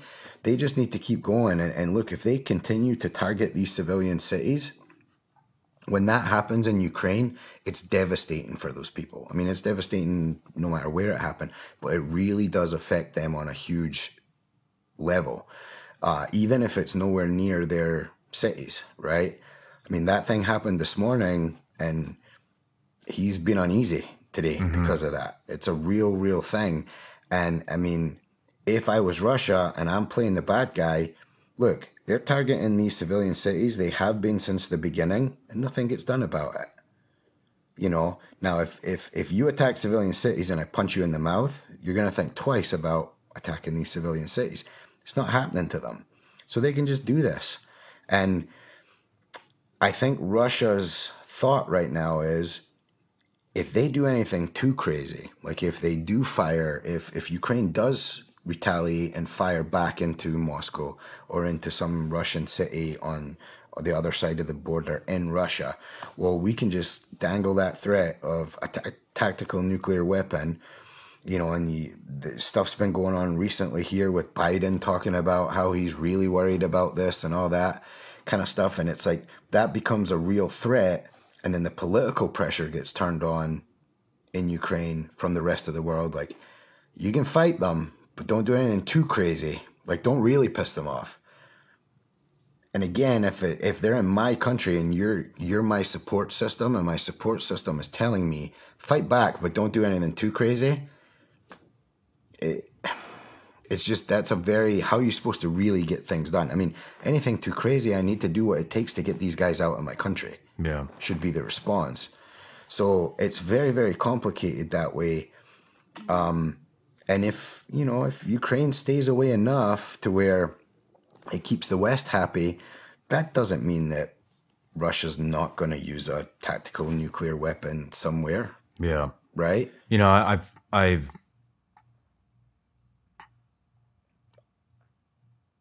if Putin was smart, I think he would be making a move this winter. Those pipelines are gone. He's going to turn the gas off. He said he's going to turn the gas off. That's going to create a major energy crisis all throughout Europe and Ukraine. It would be very smart of him to have a follow-on plan. You know what I'm getting at. Yeah, and I think no one's going to do anything about that. I mean, no one's done anything, including the Ukrainians, against anything Russia's done. I mean, they are lobbing the artillery thing. My opinion, when it happened, the first time during the pullback, and this was during the pullback when there was still Russians in and around Kyiv, right? Then they pulled back once, then they pushed out a little bit, and now they've recently pulled back again. Those pullbacks, I think, are the time where if you're Ukraine, you drive into them. They're moving back for whatever reason. We talked about that earlier. Is it just a logistical thing, and they're trying to consolidate to support those forward lines, and you just need those lines tighter for the mismanagement that you have? It doesn't really matter at that point. If I'm on the Ukraine side and I'm seeing that big of an orchestrated pullback, I'm pushing into that pullback. I mean, that's basic chess, basic anything when it comes to tactics, right? I mean, if they're really pulling back and let's just say it is because of disorganization, then why not drive into them at that point? They're the ones that are in your country. Yeah. And they're moving out of that space. I mean, don't take that opportunity to roll into that town on tanks with flags on top and everybody cheering and just to post it on Instagram and make it look like you're winning the war. Go win the war. Yeah. What's your opinion of Zelensky posing for Vogue? I think he's just trying to do anything he can to get support for the country. Do you think that was a good move? I don't think it was needed. I don't know what it does. Like, I don't know. I mean, what's the objective here, right? Is the objective to win the war? Then when you wake up in the morning and you scratch your balls and you brush your teeth, you should be thinking about what it's going to take to win that war until you have to lay down because you're tired for that day, and then repeat. And I don't know if that affects that outcome of trying to win the war. I mean, they had all those funny memes when the hurricane came of Zelensky in a little kind of lifeboat with a life jacket on, talking about he's going around Fort Myers asking people for donations and stuff. And I mean, it's kind of getting to that point, like you're talking about, right? Yeah. That's the equivalent of him posing in Vogue. Yeah. I don't know the guy. I don't know his politics. I don't care, right? I don't not like him. I don't like him. I just think that I do like, in the beginning of the war, I liked him being out there. I liked him not leaving the Kyiv, right? I liked him staying in there. I liked him showing that, like, I'm here, we'll be here. I like that. I like that forward-facing kind of like, I'm here with the people. Kind of reminded me a little bit of President Bush at 9/11, you know, Yeah. and I'm not a big fan of presidents going to different crisis areas and all this, like hurricanes and all this, but that was different. 9/11 was obviously a little different, and I thought that was good. Like, hey, I'm here, we're going to do this, and I liked when Zelensky did it. I just don't like the kind of, I'll do anything now for $1, you know, because he sees what it's like to get money now, and it's like, oh, I can get more, I can get more, I can get more. I don't like that, because I don't think it really helps. I think what he needs to do is focus on the military. There's no way that guy looks at his military and thinks he has something that could be considered a dominant fighting force, even within I'm not talking about within the world, I'm talking about within the conflict he's in. Mm-hmm. They're not a dominating fighting force. And if I was him, or I was a high-level military commander, which I've never been, my thought and the next step I would take would be to create what I have, turn it into a fighting force that can dominate this conflict that I'm in, and get these people out of my country come September, so that on October 10th, the thing that happened this morning doesn't happen. This morning, 75 rockets went into civilian villages in Ukraine. All over Ukraine, yeah. Is there any, we got a head count on that? I haven't looked. I've been lucky enough to spend the day with you and haven't really been on my phone checking that kind of stuff. So lucky you. So yeah, that's kind of what I would do. I mean, I get it. There seems to be a big PR thing with him. He comes from that kind of background. I get it. I don't think it's terrible. I just wouldn't really do it. I don't think it. I think their key is training, and I think they need to get the fighting force that they have to the level where they can push that opposing force out, especially because it seems like the West is putting some rules on them on what they can do and can't do, right? Yeah. I got another question for you, and then we'll wrap this up. Coming out of Ukraine, this is just your personal opinions, and it's got nothing to do with Ukraine, but I guess maybe a little bit. But this Russia-Ukraine conflict has unveiled this new alliance that's forming between Russia, China, Iran, Korea. Could be missing some, but those are all enemies of the United States.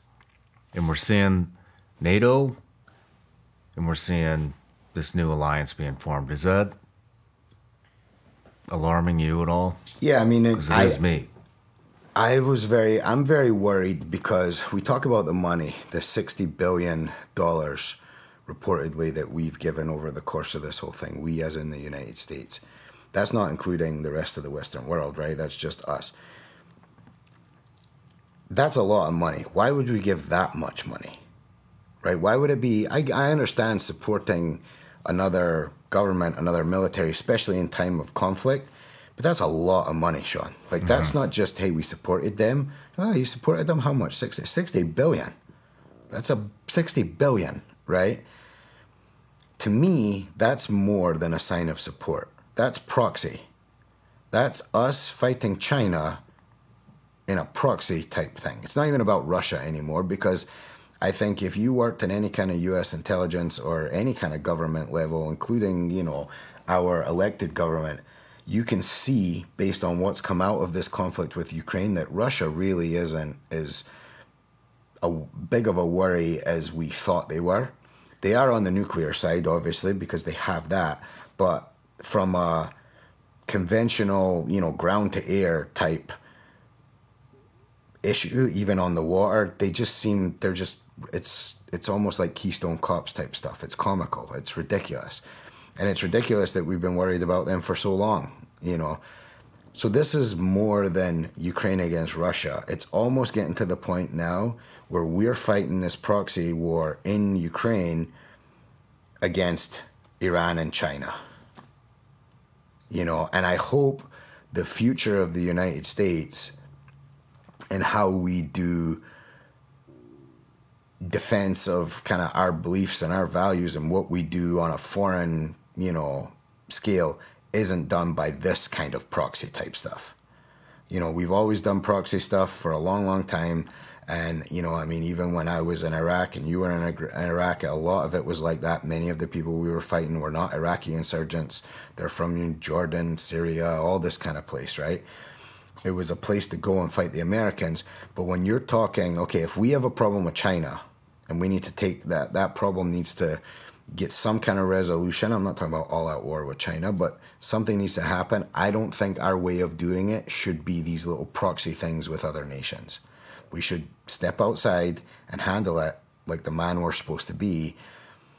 And I'm not talking about all-out war. I'm not a warmonger. I'm just saying if we have a problem, let's do it. Let's not do it in Ukraine. Let's address it. Yes, and let's get it out there in the open. And if it causes some kind of geopolitical uneasiness, then that's okay. Let's have that to avoid war. And I get it. You could say, well, we are avoiding war. Yeah, but we're helping with war on other people. Mm-hmm. You know, and especially with these characters that you mentioned, if something has to happen, look at Russia. They're not fighting the Ukrainian army all the time. They're killing innocent civilians. That's not war. You know, we would never do that. And why are we tolerating that? And why are we participating in that? You know, Ukraine's probably going to have to give up a lot to end this thing. You kind of mentioned that earlier. That's not for me to say. Like, I know there's been a lot of American commentators being like, look, the off-ramp is very simple. Give them this, give them that, divide this up, make sure this. They can never join NATO, all this kind of stuff. I don't think it's for us to impose that on another people. You know, to draw a line and be like, all of a sudden, you guys on this side of the line, you're Russians now. Like, it's not gym class. We're not picking teams for dodgeball, right? And I don't think we should have a say in that, and I don't have an opinion on that. But something like that is more than likely going to happen. I don't know if that just makes Russia end this thing. I don't know. I don't think so, because I don't think this is about Ukraine and Russia. Yeah. Now, a lot of people are very concerned that this is going to spark World War III. Well, I think it was about Ukraine and Russia in the beginning, last time we spoke. But again, the opportunity presents itself, and opportunists then see, you know, like if you want to talk about Iran, China, North Korea, especially Iran and China in this case, they see, oh, we can get involved in this and it's going to benefit us. You know, even on the way of, well, look, they're giving all their money to these people. That giving away $60 billion weakens our country, significantly weakens our country. And it will for a couple of generations. You don't just grow $60 billion on a tree. So helping Russia stay in this thing benefits China, benefits Iran on all kinds of levels. And if we just keep playing along, and every time, you know, Ukraine puts their hand out, we put money in there just to kind of keep this going, it's kind of like petals just falling off a flower, right? Yeah. And then who knows what happens after that? You know, the World War III thing is interesting. There's always, I think we talked one time, there's always that one little event that happens when you look back on it, whether it's World War I, World War II, that triggered the whole thing, and it didn't seem like a big deal in the beginning. Revolutionary War was like that as well. And it's like, oh, that's what sparked that whole big thing? It doesn't seem like it, right? It's not some big, massive event. It's the small one that sparks it. And then these little things that trickle after, next thing you know, it's World War II or whatever the case is. And, you know, this could be that spark for something else down the line. I hope not, right? And I hope the people that, you know, that are paid to look at things like this, I hope they're looking, and I hope they're trying to find, you know, something to put those sparks out rather than fanning the flame. You know, you're frustrated. You're frustrated with some of the things that are going on in Ukraine, yet you still continue to go there and help the people. Mm-hmm. Is there anything that could happen that would keep you or Overwatch Foundation from going back and helping those people? In Ukraine? Mm-hmm. No. Nothing? Nothing, no. I mean, short of Ukraine turning on the United States or something like that, no. Which obviously is probably not going to happen, right? No, because, again, we're not there for Ukraine. I literally do not care about Ukraine. I don't care about Russia. I don't care about Ukraine. I care about those people.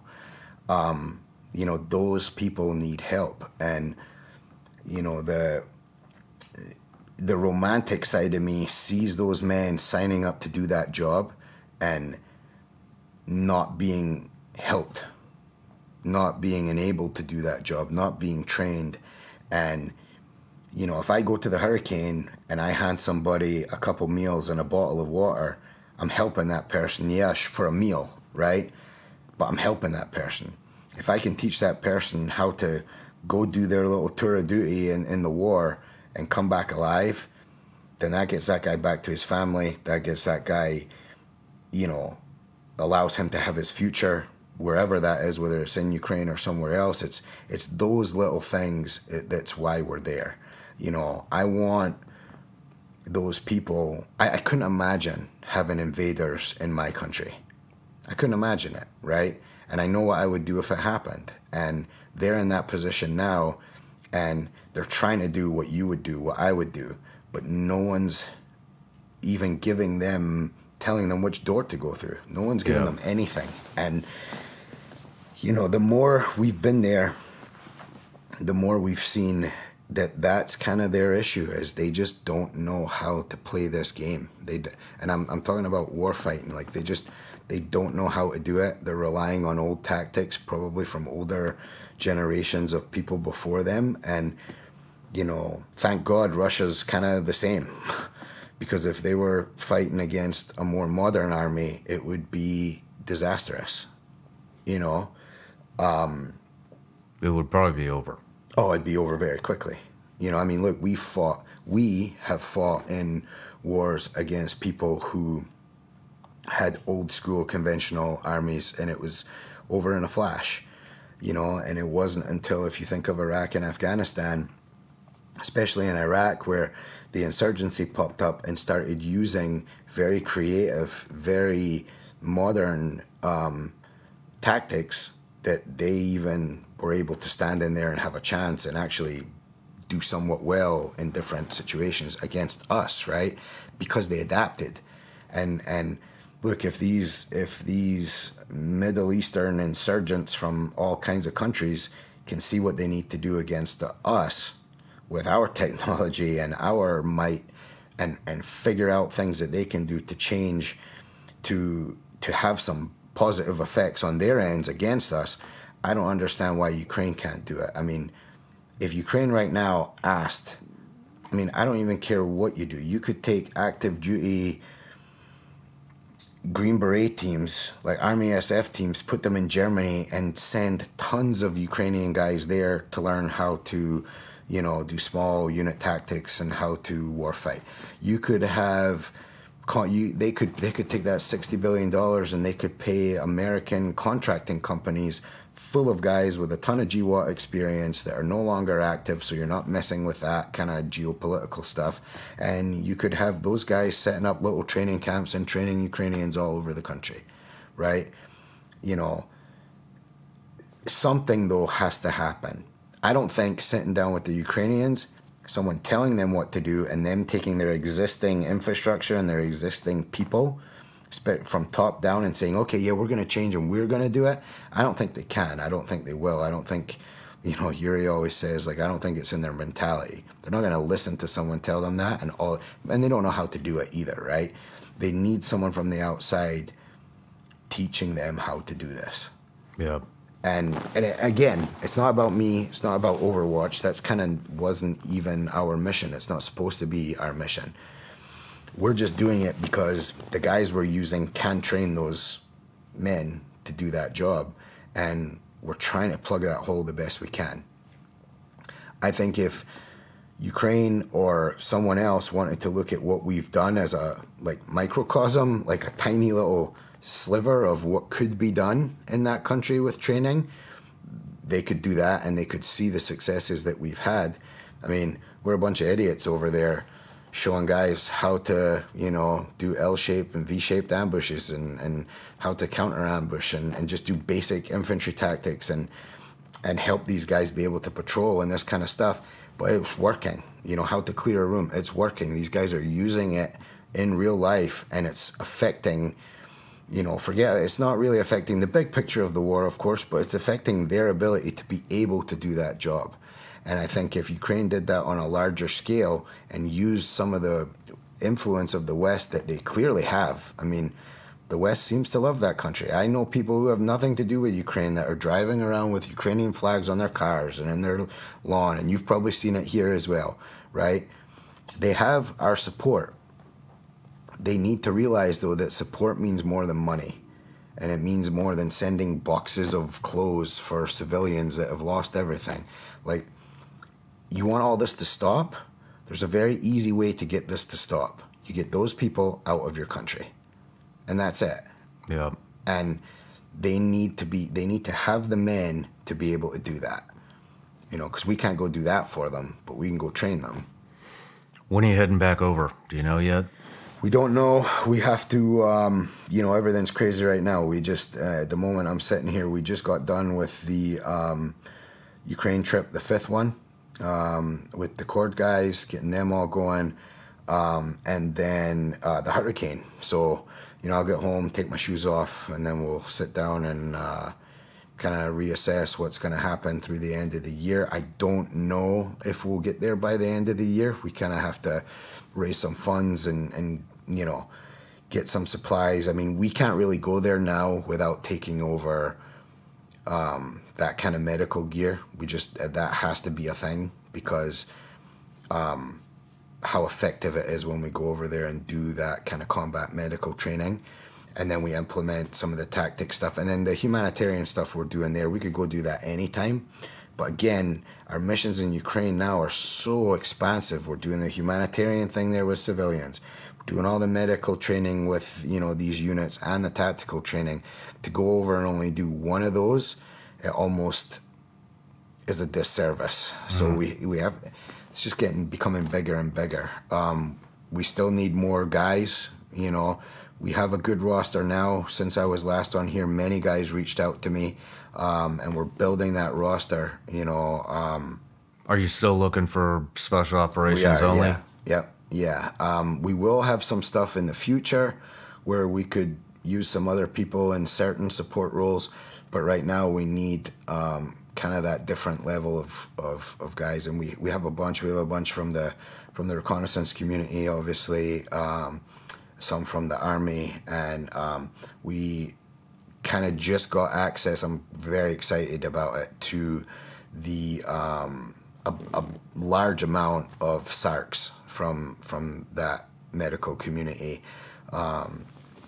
which I'm excited about. It's about 30 guys that we are going to start kind of kicking the tires on and looking at, and that will help a lot, because those guys, special amphibious reconnaissance corpsmen they do everything a recon marine does, with kind of the 18 Delta medical package as well.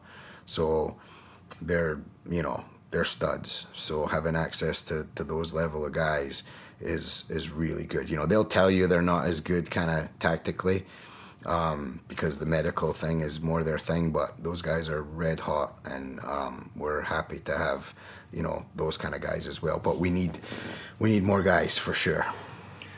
Well, everything will be linked below. Your Instagram, your website, where everybody can donate. Yeah, thank you. Put a resume in, fill out your contact form. Once again, taking Ukraine out of it, what are some things on the horizon that you see Overwatch Foundation getting involved in? More of the natural disaster stuff. We need to build that out a little more. Obviously, where we're based right now in Chicago is kind of far. When we have a lot of tornadoes, which we can respond to in a flash, obviously, anywhere in the Midwest like that. But coming down or going down to the Southeast, going into Texas and all that kind of stuff, the logistics of that get difficult, just having to drive equipment down there, right? So coming up with some of the logistical stuff there to build out what we do on a natural disaster thing, to just be that faster and more efficient, and that kind of stuff. We anticipate in the future getting to the point where we have some regional locations with guys in those regions that can mobilize faster. And if we kind of have a headshed type unit that can make it down there, or a secondary type unit to backfill later, then that's okay to take that time, because we have units that can respond even faster than we can coming from Chicago. So we're in the early stages of kind of just talking about that and sketching that out. That's good. There's going to need to be obviously funding for that kind of stuff as well. But we'll make the plan before we need the money, kind of thing, to make sure that we can be fast and execute there. We want to get involved in other places as well, where there are crisis type areas like Africa, South America. We sent a guy to go to scout out Southeast Asia, specifically Vietnam, just to see if there's, to take a look and see how we can get involved there. And there's some beginnings of some stuff there that we might look at doing. What are you looking to get involved in Vietnam? There's a lot of, I don't want to say too much, but we'll say there's a medical component to it. Yeah, I don't want to say too much because it's still very early stages, and Is there something going on there that? No, nothing to specifically like anything. Genocide, sex trafficking. So there's a lot of the trafficking thing is what we're interested in getting involved in as well. Obviously, from a humanitarian level, it's disastrous, and I kind of have been looking into that a lot, the trafficking, and I knew it was happening. I knew it was happening a lot, but when you look into it, you just want to stop looking into it. Like, it's horrendous, and it's very prevalent, and it's everywhere, and I have small children. I have a young daughter, and it's like, it's happening to the point where it's like, if you can get 120 grand for a child age 4 through 8 or whatever, people then are just like, if I go out and get 5 of those, that's a pretty good year, and they don't care, right? It's just, and everything in between that you can put on it. So we've talked to some state and federal law enforcement about what they're doing to combat human trafficking and if there's any support needed there and all that kind of stuff. And I was blown away to learn. I sat down, I'm not going to mention who, I'll talk to you after, but the response was basically like, we just don't have the bandwidth to hit that as hard as we need to. On the police level, it's unions and people working overtime and not having enough staffing as it is. And on the federal level, it's just kind of bandwidth with everything else they have going on that, yeah, they're trying, but they don't have the ability to spend the time doing the surveillance and building the target packages to put a case together, right? Because there's no point in them, like, the way it seems to work with them, I've never been in law enforcement, but the way it seems to work is like they build the case to the point where they think they can get convictions and prosecutions done, then they go hit and break that thing up, right? Okay. Which makes sense. There's no point in going and actually, doing a hit on some child trafficking ring, and then you bring them in and you can't charge them with anything, or charges drop or whatever, right? But they struggle with the resources needed and the time that's needed to actually build out what we would kind of essentially say like a target package to actually get convictions off of that. So there are some other NGOs out there that help do some stuff with child trafficking, and we are looking at ways that maybe we can help build those target packages for them, because we have guys that can do that and that will do that. And it almost being like it just comes in as a super tip. We obviously can't go kick the door down, right? Yeah.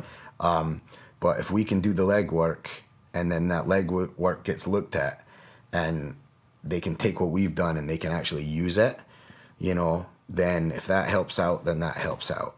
And we're in the beginning of looking at stuff like that, because that's something that's just so unbelievable, and it's just so crazy that it's so prevalent in this country. Yeah. I've been looking to dive into that as well. And no one's really talking about it. Yeah. It's hard to find the right fit. A lot of people doing a lot of things with nonprofits in the sex trafficking, human trafficking ring. A lot of it's bullshit. Right. it's hard to find the good ones. I mean, there's a lot of good stuff, like, for instance, after the fact where, 10 women get taken from a sex trafficking ring and there's a non-profit that helps get them back on their feet and teach them a skill or gives them counseling and all this kind of stuff. And those are fantastic, right?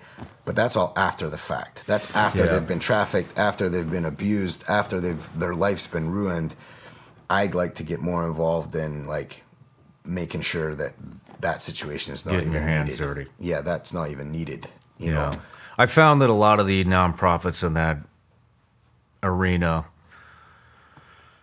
their mission statement actually is to just bring exposure to what's happening, and they're not actually involved in anything. Anyways, I've been looking for a good fit of a nonprofit that's actually fucking combating sex trafficking, not just telling us, yeah, this shit's happening. Yeah, no shit, it's happening. Go fucking do something about it. Right. Yeah, we're trying to actually, get there and stop it and be a part of the solution and part of the reason why it doesn't happen, right? I mean, if there's enough deterrent out there to, like, if I do this, someone's going to catch me, that does help. That is a deterrent, right? So, and we have the guys that can do that. I mean, I know guys that'll sit and watch a house for 5 days kind of deal. So without blinking an eye, and they're high level professionals. So with training to be able to do that and build those kind of target packages. So if we have those guys, that's what we're looking to do. So between some of the other humanitarian stuff in the other countries, obviously in Africa that happens a lot too, and the slave stuff over in Africa is big as well. Just looking at the stuff where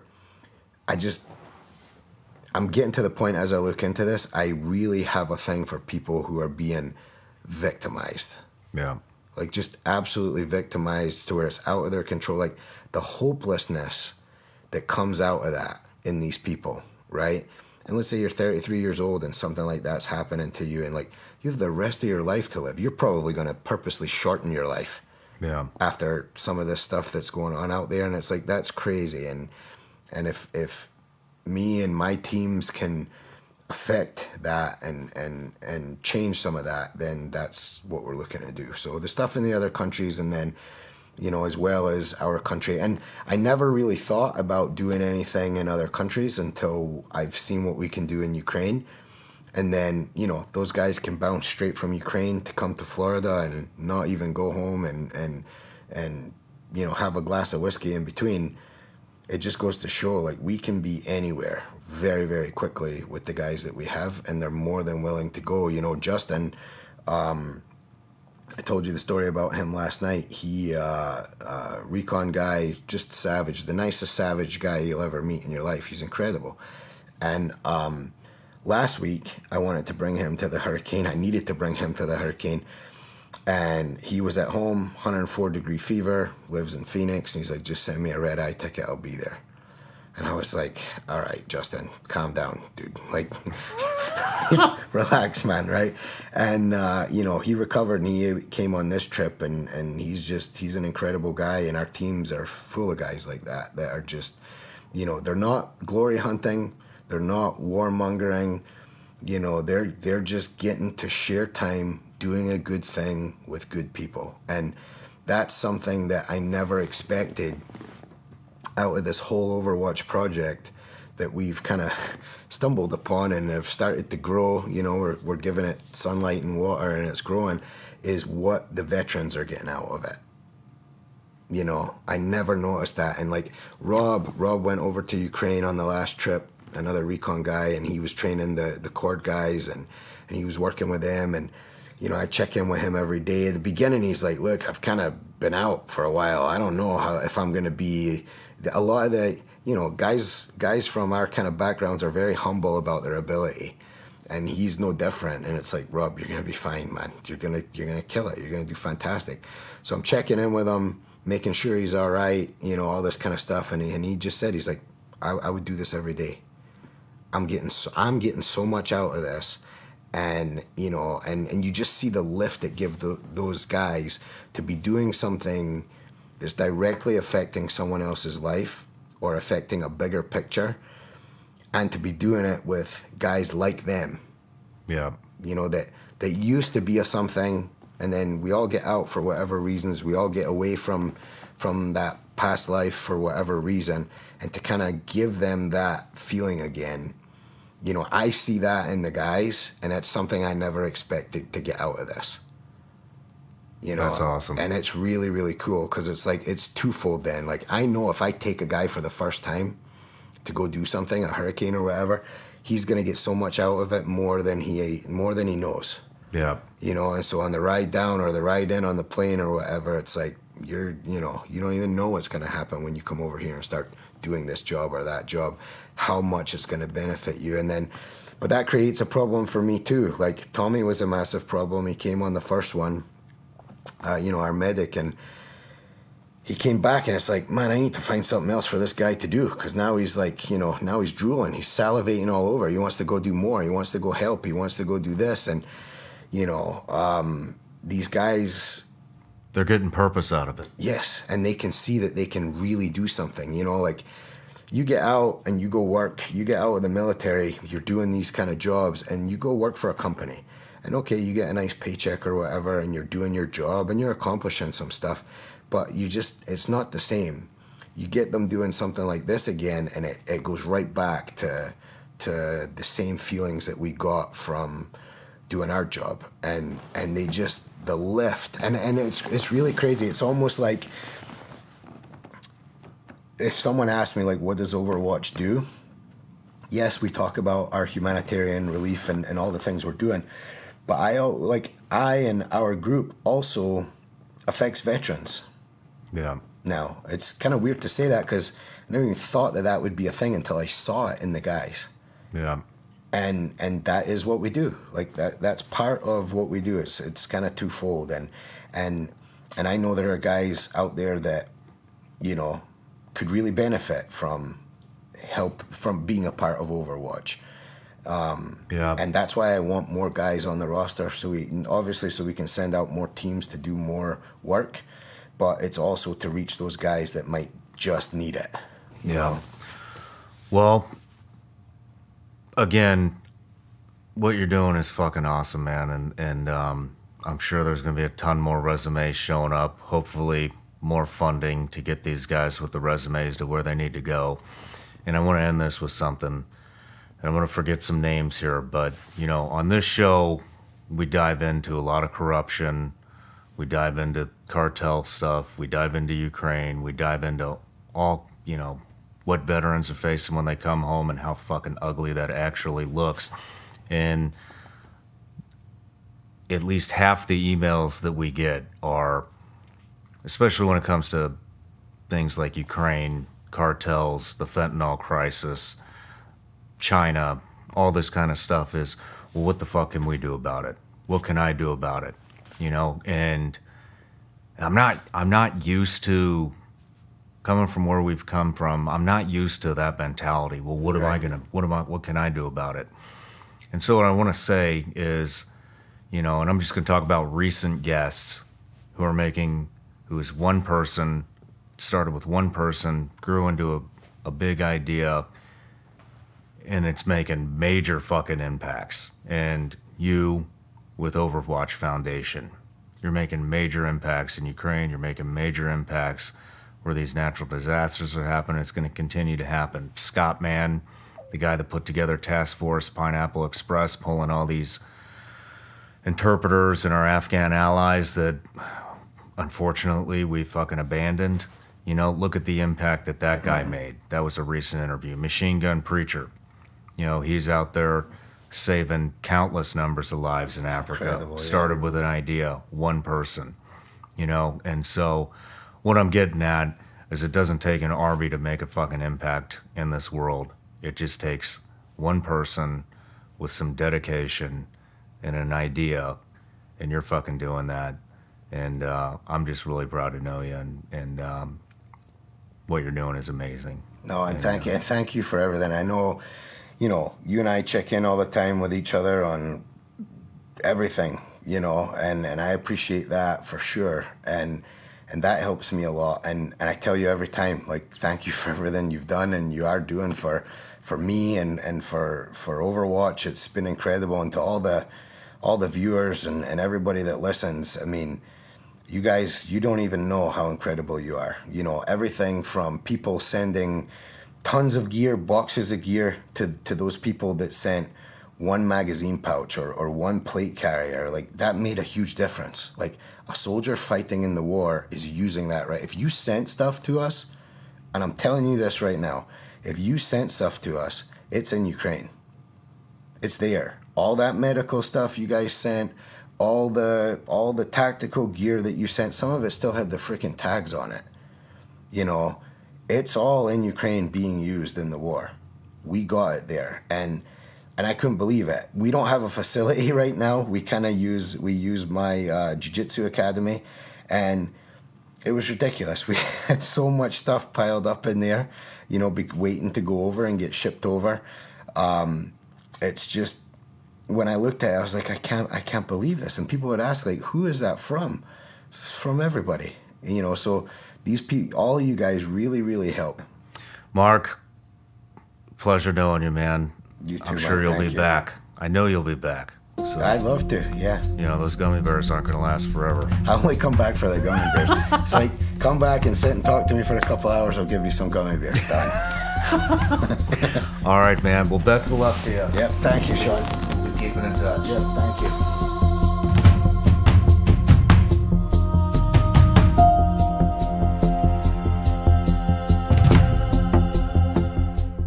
Hey everybody, I'm Shawn Ryan. Click here to subscribe to the Shawn Ryan Show YouTube channel for the hottest and most compelling interviews that you will not see anywhere else. I've also made a playlist of all the previous SRS episodes so they're easy to find. You can find that right here.